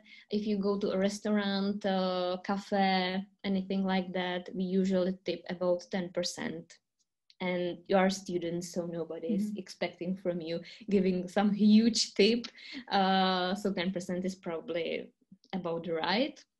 You will get your student card, IC card, which is a great benefit. So you can use it and get discounts at many places, for example, gyms or some food, also cinema. So it's very, very useful. Just always have a look around if they have some sign about ISIC, or you can ask them if they give you some discount, because it would be you don't want to lose this opportunity. And we also gave you here some brief table how much it costs when you go for lunch in the Czech Republic, when you buy beer, bread, cheese, the basic stuff. So that's about the prices. Lunch menu, don't be surprised. People go for lunch usually about 11 a.m. or noon. Yeah, we are quite different in this. We really like lunch to spend the time out of the work, or we are taking it as our break during the day. So yeah, and you can go to a restaurant where you have like special like menu 1, 2, 3, 4, for example, and you can pick from this lunch specials, I would say, and it's usually cheaper than if you would be choosing your food, just your meal, just from the regular menu. You have better prices from 11 a.m. to 2 p.m. or something like that. So you can go to a restaurant if you don't have your own lunch, or as like you are a student, so you will probably go to the school canteen. But if you are going out with a friend or something, it's a typical thing to do here also in the Czech Republic.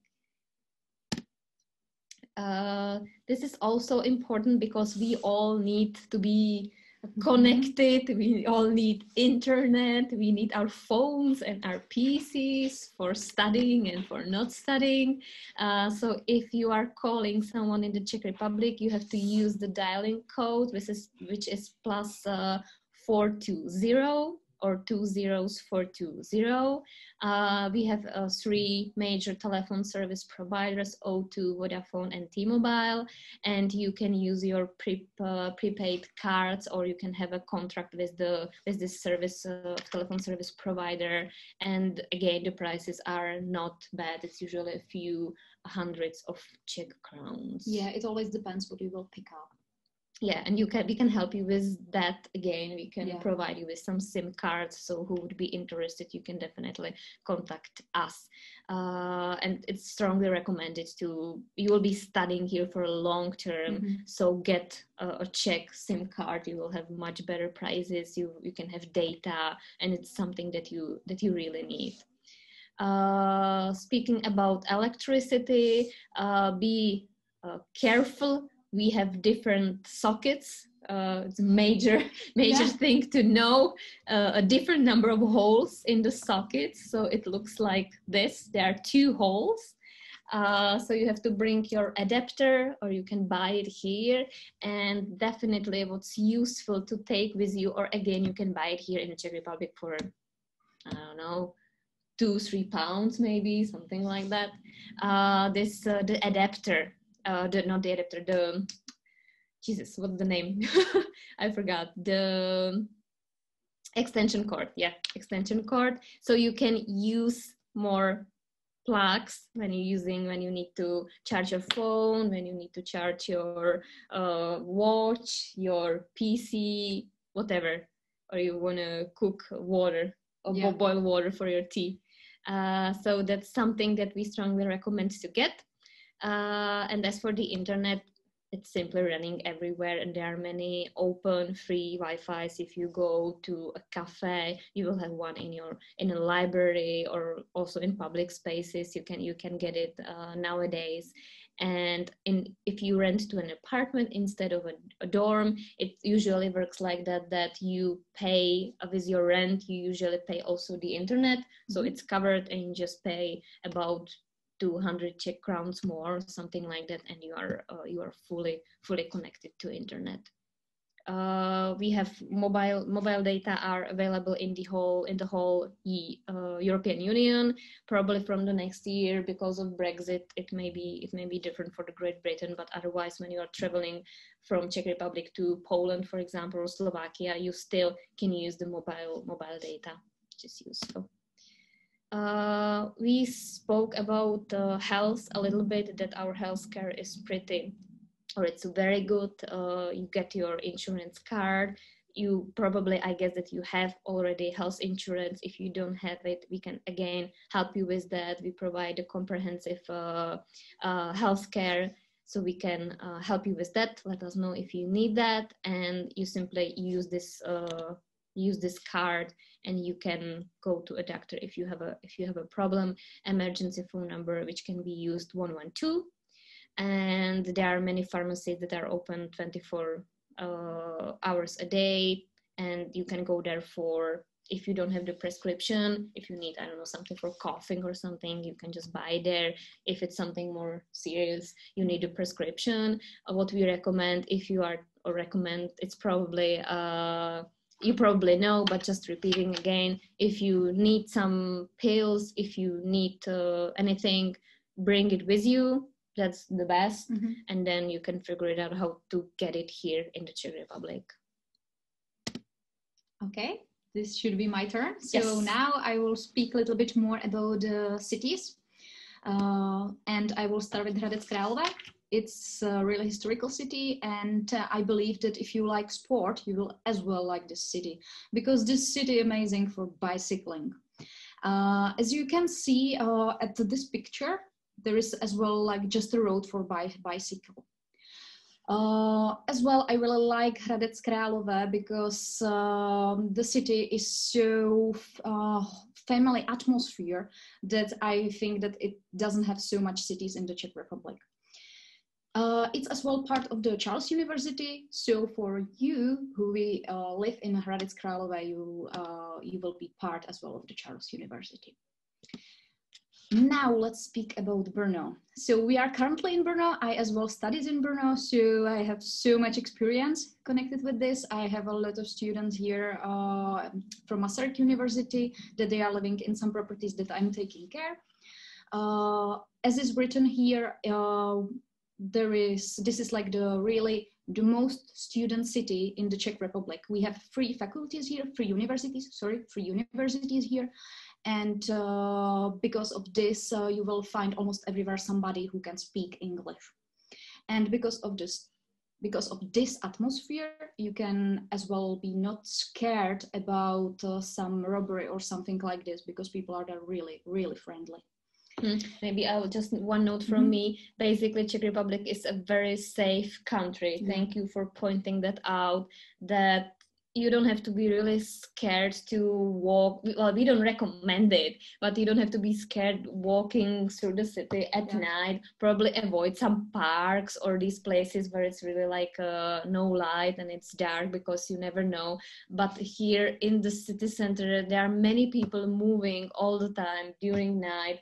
And I've been living here for more than 10 years, and thanks God, nothing happened to me. I've never felt scared. Yeah no, I say this on presentations. Officially, the Czech Republic is at the moment the 11th safest country in the world. Britain is in the low 40s at the moment. So walking through Brno, you could walk, I wouldn't recommend it, but you could walk through any major Czech city in a hat made of money and no one would bother you. Yeah, that's true. Yeah, thank you for adding that, Ben. As well, I would like to tell you about our small competition between the Prague, because in Brno, we are trying our best to compete Prague as well with, for example, controversial statues, as you can see here, in the picture. It's our horse, in Brno. So you can as well meet under the horse in Brno. So let's continue to Prague. It's our capital city, and you will love it as well, because it's really touristic city. So everybody is speaking English, and the services there in Prague are really, really great. There's really lots of faculties of medicine, and I can tell that you can pick one of those three and you will feel totally different atmosphere in every one faculty. For example, the first faculty is really good known for its statues, I can tell. I've never been there, I don't know. And the second faculty is really commonly known because of the family atmosphere, and teachers are really trying to know each other as well as they can, for example. Okay, and maybe continue to Olomouc. Yeah, just again a little note that of course there are not so many tourists right now. It would be different in past years, but nowadays still people are not coming to the Czech Republic that much. So there will be definitely less tourists. But see it as advantage, because it has really changed the prices in Prague. So it will be advantage for renting of the apartment. Okay, and now continue to Olomouc. Is our sixth largest city, so you can expect that it's really easy to find new friends there, because it's compared, for example, to Prague or to the London. It's definitely small. It has historical atmosphere, and what I really like about the Olomouc, it's Christmas market, because it has really folklore atmosphere, and you will love it, I believe, as well. Yeah, okay. So that was briefly through the cities. You will like all of them. They are, comparing to London, everything is small. That's true. In the Czech Republic. A little bit briefly about our agency. Ben already introduced us. Thank you again for that, Ben. So we've been running the 11th year now. We have an office in each of the city you are going to study. So we will be there, and you can come, you can call, and we can support you. We've already had about 15,000 clients. We are a team about 40 people. It changes, and we are scattered like across the Czech Republic. We also won some prizes, so it would be a little bit for the credibility. And we are members, for example, of the European Relocation Association, or here in Brno, there is a Brno Expat Center, who is run by the city, who also help expats feeling home in Brno. We are also part of the Czech Association of Franchising. So this is briefly about us, so you would know. You can definitely look at our website, and we will happily help you with anything. That's why we are here. We are providing services basically from A to Z, starting that you are still abroad like you are right now, and we will help you once you get here. We will help you with all the immigration issues if you need anything for your studies, or later on if you decide to stay in the Czech Republic with any residence permits or paperwork, something like that. We will continuously support you any day, time, basically you can reach us. And we all, the team, we have personal experience of living abroad, so we know how it feels, and we can also help you with that. So if you need to complain about something, if you simply just need to yell at someone, you can call us as well. And we offer services here at Foreigners, like all the services that you may need, so you don't have to run to other institutions, but we can help you with anything that you need as a foreigner living in the Czech Republic. These are our visions, our missions, so we try to make you feel at home, because we think that sweet home but sweeter abroad. We try to understand you. As I said, we have the experience living in a foreign country, so we know what you need to deal with and what may be some troubles or fears that you have at the beginning. Again, we have a couple of articles on our blog speaking about that, so you can just go through and you can find the tips how to overstep this, how to overcome this, the fear or anything you feel at the beginning. You may feel lonely or something like that, so there are some advice from us, and we think that life is full of possibilities, as you can see, because you grab the possibility, the opportunity, and you are moving to the Czech Republic. So that needs some courage too. And we would like to tell you that you are brave coming, and it's definitely gonna be a lifetime experience. So some of our services, I won't go through all of them, because you can find them on our website, that we can help you with translation, insurance. I already mentioned that, anything related to immigration, and now probably mainly about it will be about accommodation, because some of you may not have your accommodation arranged yet, or you don't want to stay at the dorm. Yeah, basically, I really have this question: if students should go to live in dormitories or should pick up the apartment rental. From my side of view, and from the side of view of my clients who moved to some of the apartments that I'm taking care, I know that they are not so satisfied with dormitories. Like, the dormitories are really cheap in Czech Republic, but the quality of the living is not the best. And as well, if you are looking for something where you have your own kitchen, your own bathroom, it's not in dormitories most of the time. So for the first year, maybe it's interesting to start to live in dormitories, because you can easier find new friends. But as I know from other students from the previous years, they are moving then to apartments. Because if you compare the price and the quality, the apartments are better choice. You also, if you need to study more in the upcoming years, you have more privacy, definitely, than you have in dorm. Yeah, understand that to the dormitories are really often moving as well Erasmus students, and they are coming to the Czech Republic. I don't want to say, but I will tell you, because of the partying. So you can expect that as well in dormitories. It will really not be so quiet place for studying. And you don't want to stay always in library, because library has normally open until 6 or 8 p.m. So let's speak about the accommodation standards. I have a lot of clients who moved to studio apartments. The advantage of it is that you have your own kitchen, your own bedroom. You can basically stay in your apartment without any rushing from anybody else.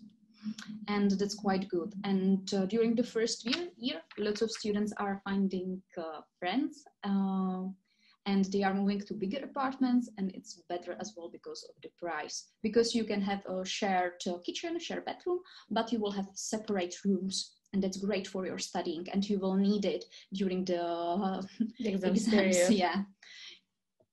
And as Lucy said, there is one really important stuff for your studying, and it's the internet. Please always check that inside of your contract is the internet included. In other way, definitely a landlord or anybody else can help you to have a contract on your name with the internet company as well. It's as well not a problem for us.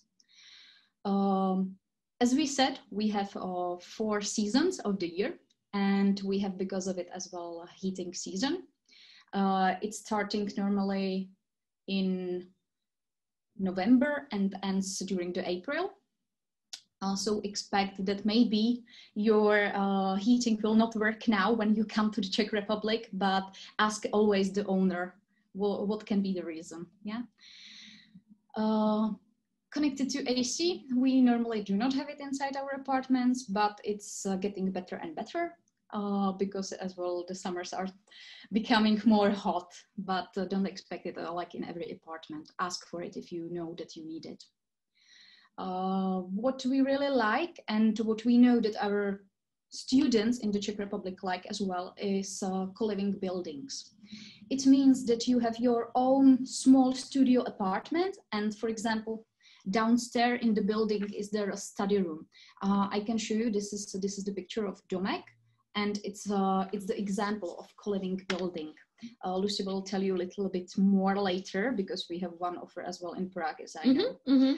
Yes, so I really recommend those buildings because you will have friends there from the medical universities, and it's as well great because you can speak with some students that are in the university, for example, for 2nd year or 3rd year. So it's as well advantage that you can ask them anytime.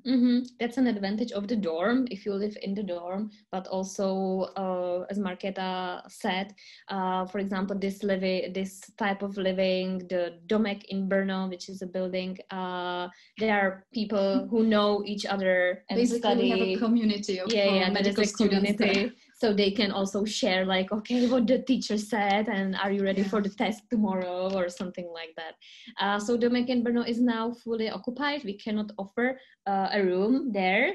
Maybe there will be some changing, because sometimes someone just decides to go home or something. So it's fine to keep an eye on that. But it's full now. But we have other opportunities. Yeah. And you will speak about the furnishing. Yeah, I will continue with the furnishing because it's really important as well because of the price. It depends what you are looking for. Some students are looking for fully furnished apartments. It's for example from like everything, even with the plates and all those stuff. It's the example is this apartment, but if you're looking for something cheaper, you expect that it would be like unfurnished apartment. Unfurnished apartment has some disadvantages, and I would like to tell you about the extra time that you will have to spend and extra cost that you will have to spend to buy everything. And later when you will move out, really often you will as well like have to sell it. So expect that it will take some time. So let's speak about the rental costs. Okay, I will start with the commission. It's normal that we are paying like the commission to relocation agents or somebody else who is helping you with the contract. I really recommend to pay the commission because when you are communicating just with the owner and he or she doesn't know English, it can be the first problem. And second problem can be the Czech contract. Really ask somebody who you believe that can understand the Czech contract to inform you what is inside the contract. I had really lots of people who asked me later what is written in the contract, and then it was a problematic because if you have a wrong contract, you cannot change it, and based on the Czech law, you have to continue based on the Czech contract. Yes, so definitely ask always what is written in the contract and ask somebody who you believe in. If you cannot do anything else, please use Google Translator. And now I will speak as well about security deposit because in Czech Republic, we are paying the security deposit before we are moving inside the apartment, and it should not cover the last rent, It should cover just the images that are happening at the apartment during your life.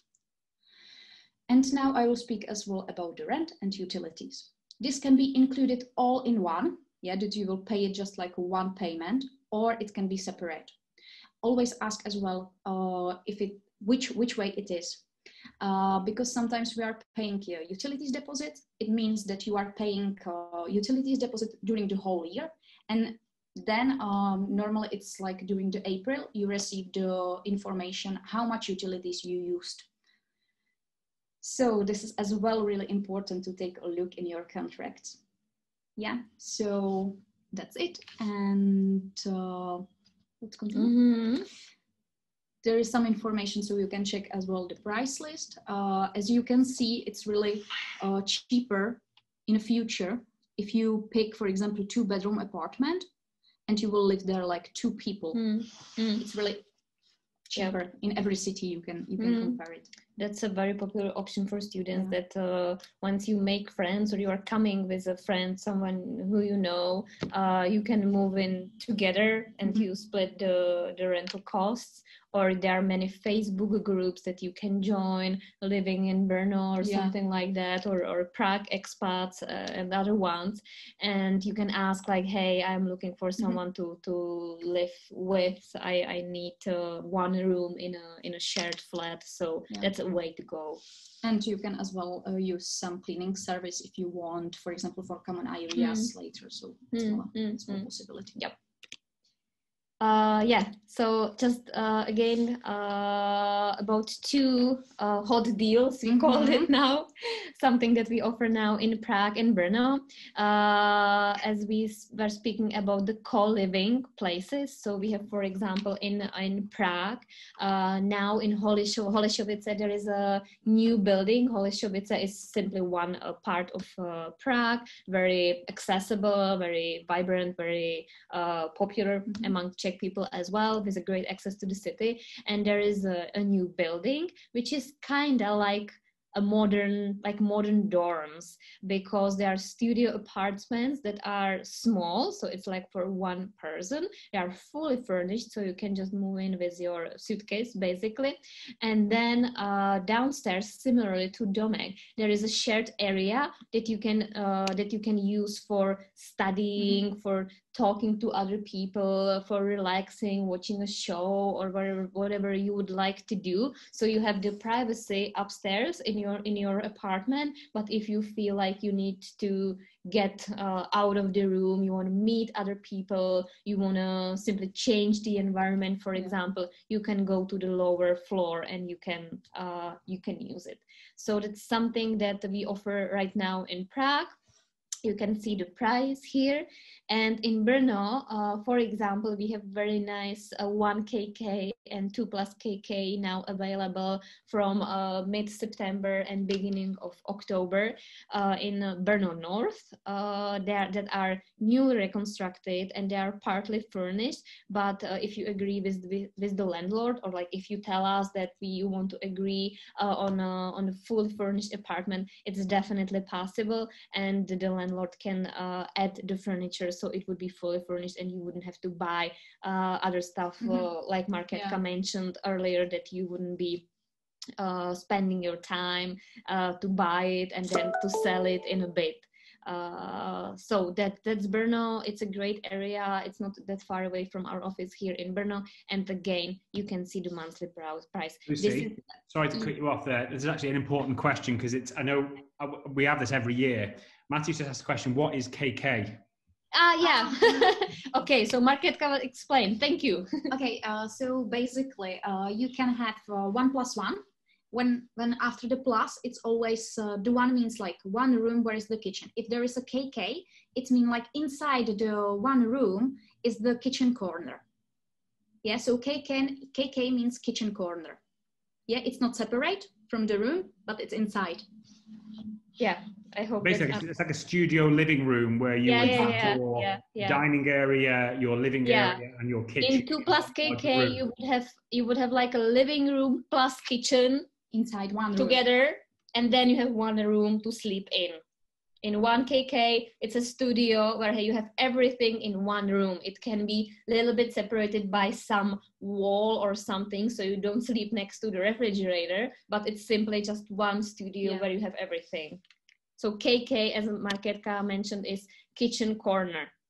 It's not like a full room that the kitchen would be. Where's the kitchen separated, like by the doors or something? So I hope that's clear. Thank you. So that was about the Brno accommodation.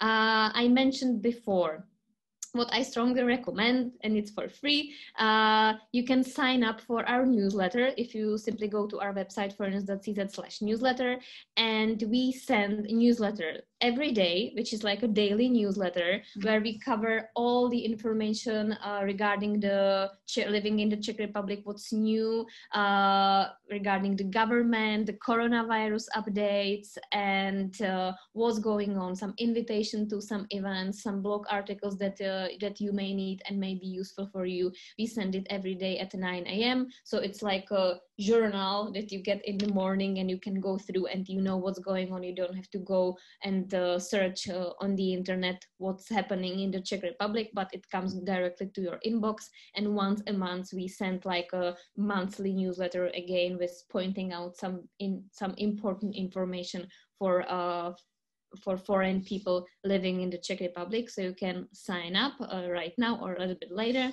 Also, I mentioned this blog that we have, blog.foreigners.cz. You find there many articles on many topics: immigration, accommodation, how to overcome the relocation troubles that you may have, anything like that. And you can definitely follow us on Facebook. There are the pages. You can follow us on Instagram. We have also Twitter and LinkedIn, but on Facebook and Instagram you find daily updates, what's going on, and you can contact us there as well if you have any question. So it can be practical for you. Yeah. Last slide, I believe. So you wouldn't be scared, or your parents wouldn't be scared, the coronavirus situation in the Czech Republic. We've been dealing with coronavirus pretty well. It's not such a horrible issue here. Now the face masks are obligatory again at certain places. There are more places where you have to wear the mask in Prague. Usually in the country, it's like you have to travel with face masks on public transport. You go by train, bus, or a tram, or if you go to a hospital or any medical institution, you need to wear the mask, or if you attend an event with more than 100 people. That's like how it is nowadays. In Prague, you have to wear it also if you go to a store, if you go to schools, if you are in the airport. There is so-called traffic light system regarding this coronavirus situation, which is updated sometimes. Again, you find the updates on our blog, so don't worry, you will have the information, and it tells you like which countries or places in the Czech Republic even are safe. If they are green, they are completely safe. If they are orange, it's okay, it's not that bad. Red ones are not recommended, and they change it, they update it. So far, we had about 27,000 people infected. Currently, it's about 7,500 who are people who are sick, and the number of that is not anything big, thank God. I told you, you can get the updates via newsletter every day. You can read our blog every day, so you get the updates and you know what's going on. But there is nothing to be scared. We've been handling that. And, it's like a flu right now.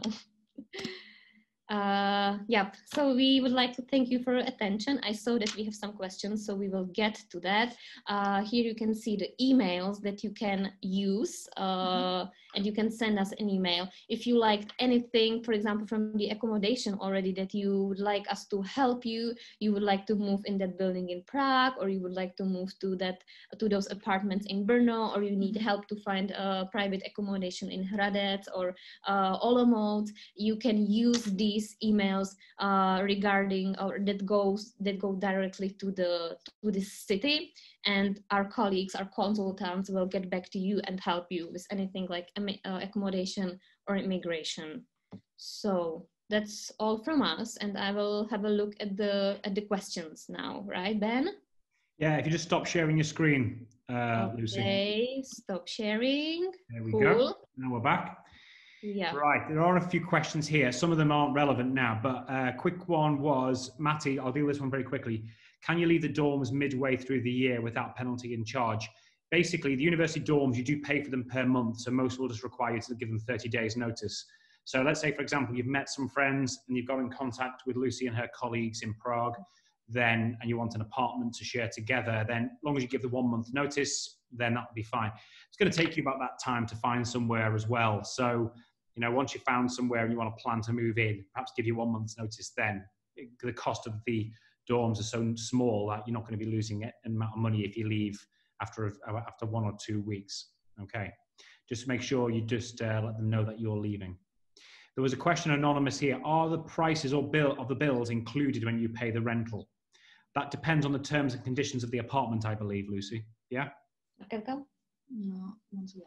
The price bills. Are the prices or bills of utilities included when you have an apartment? Yeah, but always don't forget to take a look to your contract, because sometimes basically, if the contract is really good made, you will find out a list of the utilities that are included in the bills. So it's a reason why I really pointing out to take a look to your contract. Okay. Yeah, so it can be both ways. Yeah. Mm-hmm. Some of the questions here are, like someone's asked about health insurance. The team at Foreigners, if you go into their website, you'll find information there. The national insurer within the Czech Republic does have a specific page for foreigners, as they call it, or basically non-Czech citizens, which is in English as well. That's available there. Health and safety measures in allocation to accommodation. That's a university-specific question, so I'll deal with that one offline. Mm-hmm. About enrollments, I have to deal with that offline as well. We've dealt with the visa situation before. Dormitory on arrival. Okay, is there any questions specifically for the team from Foreigners, guys? Some of these were just general questions that will hang over from before as well. Mm-hmm. Someone said, after the first few months, are we going to have online lectures or regular lectures? Any other changes due to COVID? Right, despite what the UK has done in terms of putting the Czech Republic on a list of countries, the UK is in a much worse situation regarding COVID than the Czech Republic is. In fact, again, we had 3,000 cases yesterday. And we're going to be, I think we're going to be back up towards the levels currently seen in France before too long, because our Sunday reporting data is always behind. So as it stands at the moment, the Czech Republic's has probably been one of the examples of how to manage a viral outbreak across Europe. It was a very early border closures, apart from the fact that you briefly got invaded by Poland for a few days, I saw, accidentally. Then the actual rules about mask wearing have been a lot more strictly enforced within the Czech Republic earlier on than the UK. Mm-hmm. As it stands at the moment, there isn't any significant community spread within the Czech Republic. It's isolated cases compared to the UK, where we are starting to see more increased community spread. So the universities have all been adapting to the legislation that's required of them. So you'll find that there's a lot more distancing, a lot more small groups, as opposed to large lectures and things. It's going to be taking guidance from the universities specifically. At the moment, there's no state of emergency, so there's no online learning planned at the moment, apart from for those students who are delayed due to visa delays. So a number of you who are non-British and non-Europeans who require a visa, your visas have been delayed quite significantly because of embassy closures around the world. For those of you that are in that situation, most of the faculties are preparing to offer some online education. Okay. Someone has said, do citizens of the UK have to quarantine when arriving in the Czech Republic? No, and at the moment, UK citizens do not require a PCR test either, because we come from one of the countries which is listed green on the Czech Republic's list. That hasn't changed in the last 24 hours, has it, Lucy? UK is still green. Yeah, you should be green. So yeah, as we mentioned, the flight system, keep an eye on it. If you're traveling from the UK, there's no need to quarantine. There's no need to currently test at this moment in time. What I would do is just check the information from the airlines. Sometimes, like when I went to Sardinia, I had to put an app on my phone, which basically then I had to fill a health declaration in 2 days before I travel. So before you travel, make sure you haven't got to complete any health declarations. But at this moment in time, you can fly unrestricted to the Czech Republic with no need to quarantine or have a test on arrival. If you're coming from a high-risk country, so if you're flying from India, for example, you do have to take a PCR test on arrival, or within, I think, 72 hours on arrival within the Czech Republic.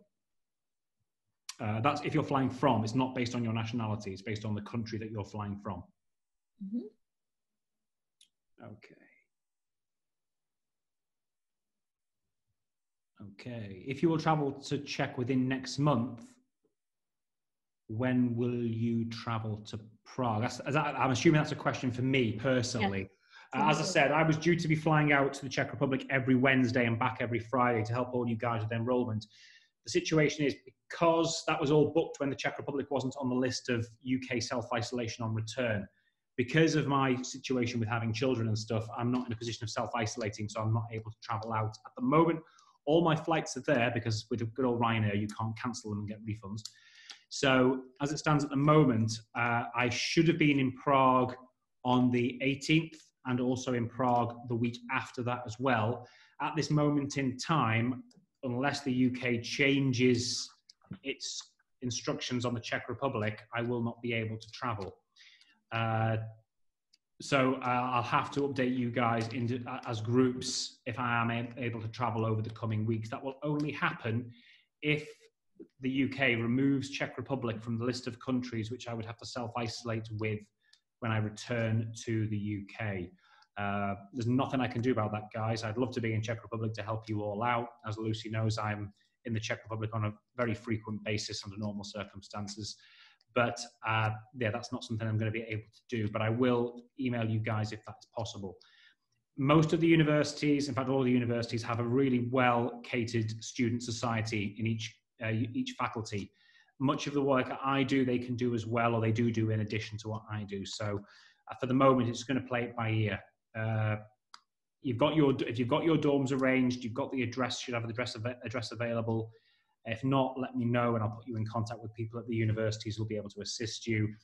Opening a bank account in Czech Republic, like I've said on the earlier presentation, is extremely easy in the Czech Republic, provided you've got an address and a passport and your confirmation of student acceptance.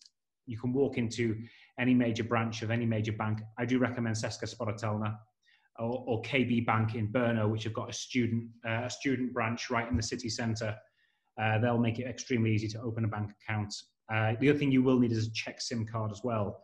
You can pick them up in supermarkets or in any Vodafone, etc. very easily. Just get a pay-as-you-go SIM card, stick it into a spare iPhone or something. What is the date by which we need to pay the remaining fees, other than the initial deposit that we've paid? It depends on the university. I think that's specifically a Palatsky University question, actually. Can we repay the remaining half full fees to the same university bank account now to get the receipt? Yes, pay the remainder of the fees to the same bank account. If you're paying in 2 installments for Palatsky University, add €100 to each payment to cover the banking charges. So if you're going to the Palatsky University for dentistry, effectively, if you're paying in 2 payments, you would eventually pay €12,000 rather than 11,800, because you're paying €100 on top of each payment that you make per semester. Ben, do you need us still here? Let's have a look. Have you guys? Yeah, I'm assuming it's you guys. Oh God, it's 2:05. You guys have done the horrible thing in Czech Republic of skipping lunch. Okay. It's fine. We just have another meeting, so okay. we would need to go. It's not about lunch. We are fine. Basic. If there is a question for us, we can say. From the questions there. For the questions there, I think they're questions that I'll be dealing with anyway. So I want to just say thank you from everyone who's online. We're going to finish off now. And unfortunately, I can't see you in Brno this year, but hopefully we'll get Czech Republic lifted towards the end of the month, which I will then be able to come out because the enrollment is the 1st of October. Okay. Travel safe. I hope that we all will be safe and healthy. And we will all meet in the Czech Republic. Yes. And if you need anything, contact us. Yeah, okay. Thank you, Ben. The presentation will be shared with everyone as well, so they'll have your email address. Perfect. Okay. Thank you. Bye now. Take care. Bye-bye. Okay. Right, guys, I want to answer a few of the questions here that I can answer on this. If one of the questions we don't answer now over the next 10 minutes, because I've got to go to another meeting now, then please email me and I will get back to you. Just a very quick one. When exactly can we apply for accommodation? You should have applied by now. If not, please it's anonymous, so I don't know who you are. Drop me an email, okay? And I will then deal with your particular inquiry because I've got to tag who you are to your university, okay? Private medical cover, do contact foreigners or there is a link which I will now pull up. If you just give me 2 minutes.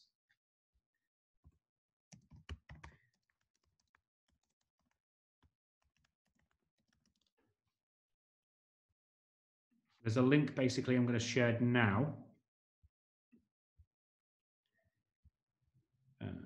which is, this is the medical cover, which I'm going to give you a link for now, okay? We would need to go for the comprehensive medical cover.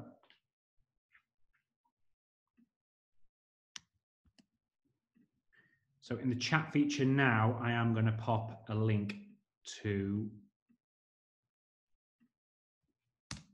there we go. But I will try, this is available as well. If you go into foreigners, it will be the same health insurer as well, okay? It's not that expensive compared to most places, okay?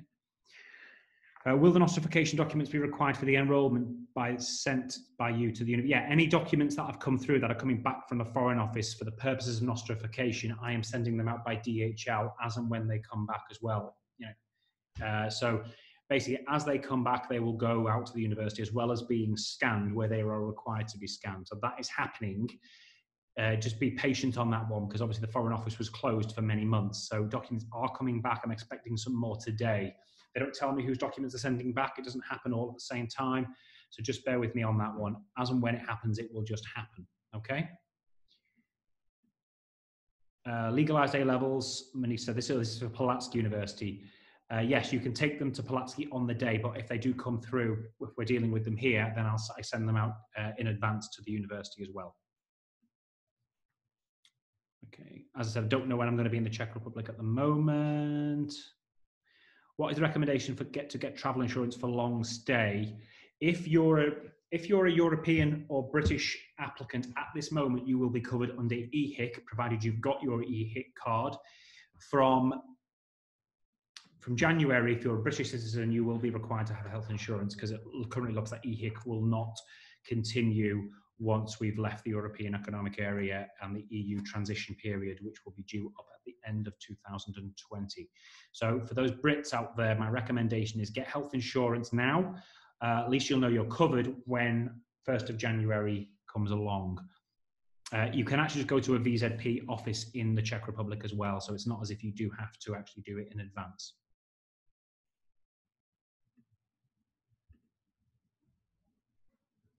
How much time does it take for the visa to be issued? Usually after you've had the appointment, this is because obviously you're a non-British, non-EU national. Usually it takes up to 60 days after your appointment to have the visa issued. It can be a little bit quicker. The Foreign Ministry of the Interior are speeding things up as quick as they can, knowing that students do need to enroll.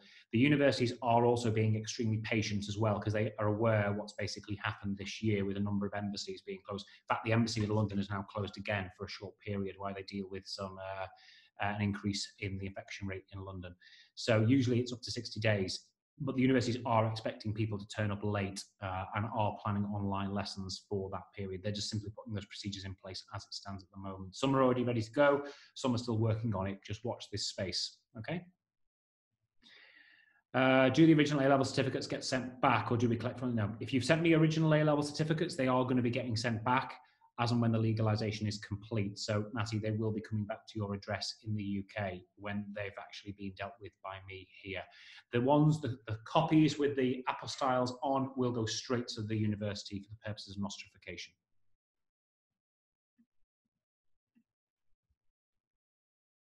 Okay. How long does it take to renew a residence permit?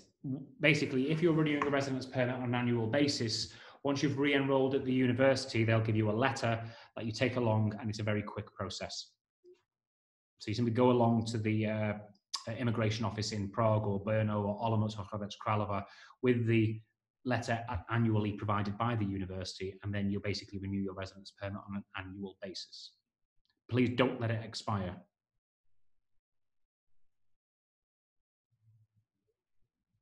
Okay, so there's accommodation queries there. I think it may be from the same person. Please email me and we'll get back to you about the query specifically.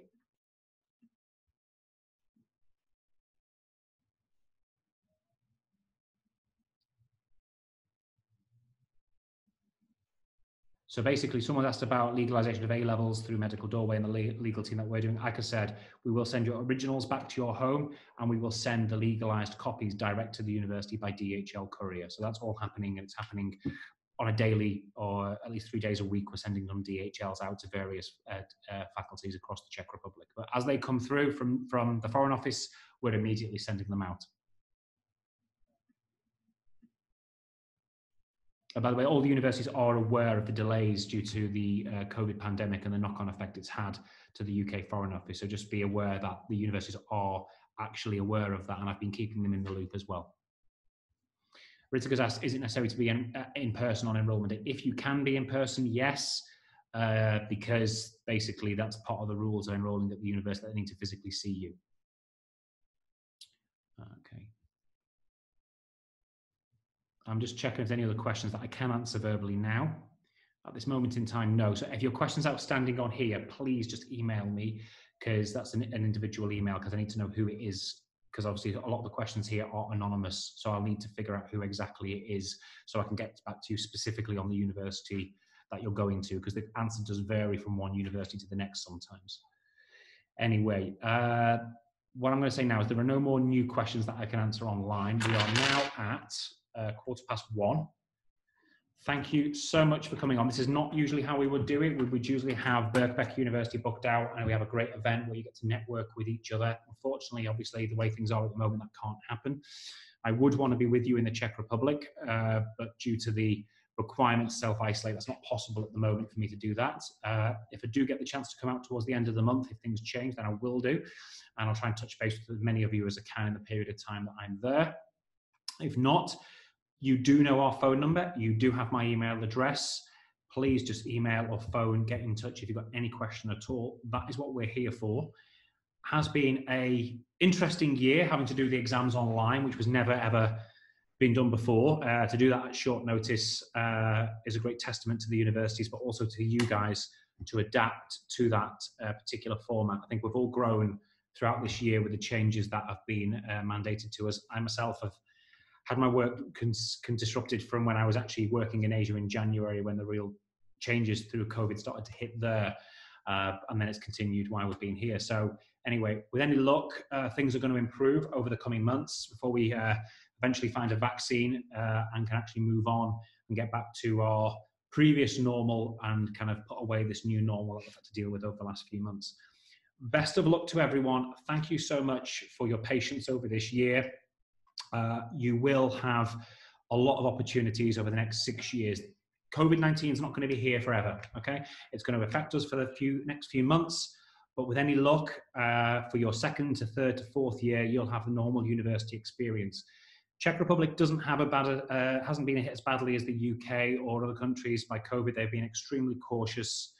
Perhaps I would like to say that the UK's reaction recently is an overreaction compared to how I've seen the situation being managed across Europe, but we are where we are. Best of luck, and please do keep in touch. You will see me in the Czech Republic over the next 6 years. I'll be there for graduations. I'll be there for enrollments as and when the situation allows. And hopefully in 6 years' time, a little bit older with a few more grey hairs, I'll be there for your graduation as well. If there's anything that you've forgotten to ask, please do email me. I will be catching up on calls and emails for the rest of this day. But if it takes me a day or two to get back to you, then please be patient. We have got a lot of stuff coming in now as we get you guys ready for your enrollment. Take care, look after each other, stay safe, and hopefully we will get the chance to meet in person, which we would have normally already done by now a few times with the exam and with the enrollment and the pre-departure briefing, but not this year. But take care and look forward to hearing from you and meeting you at some point in the future. We'll sign off now. Best of luck.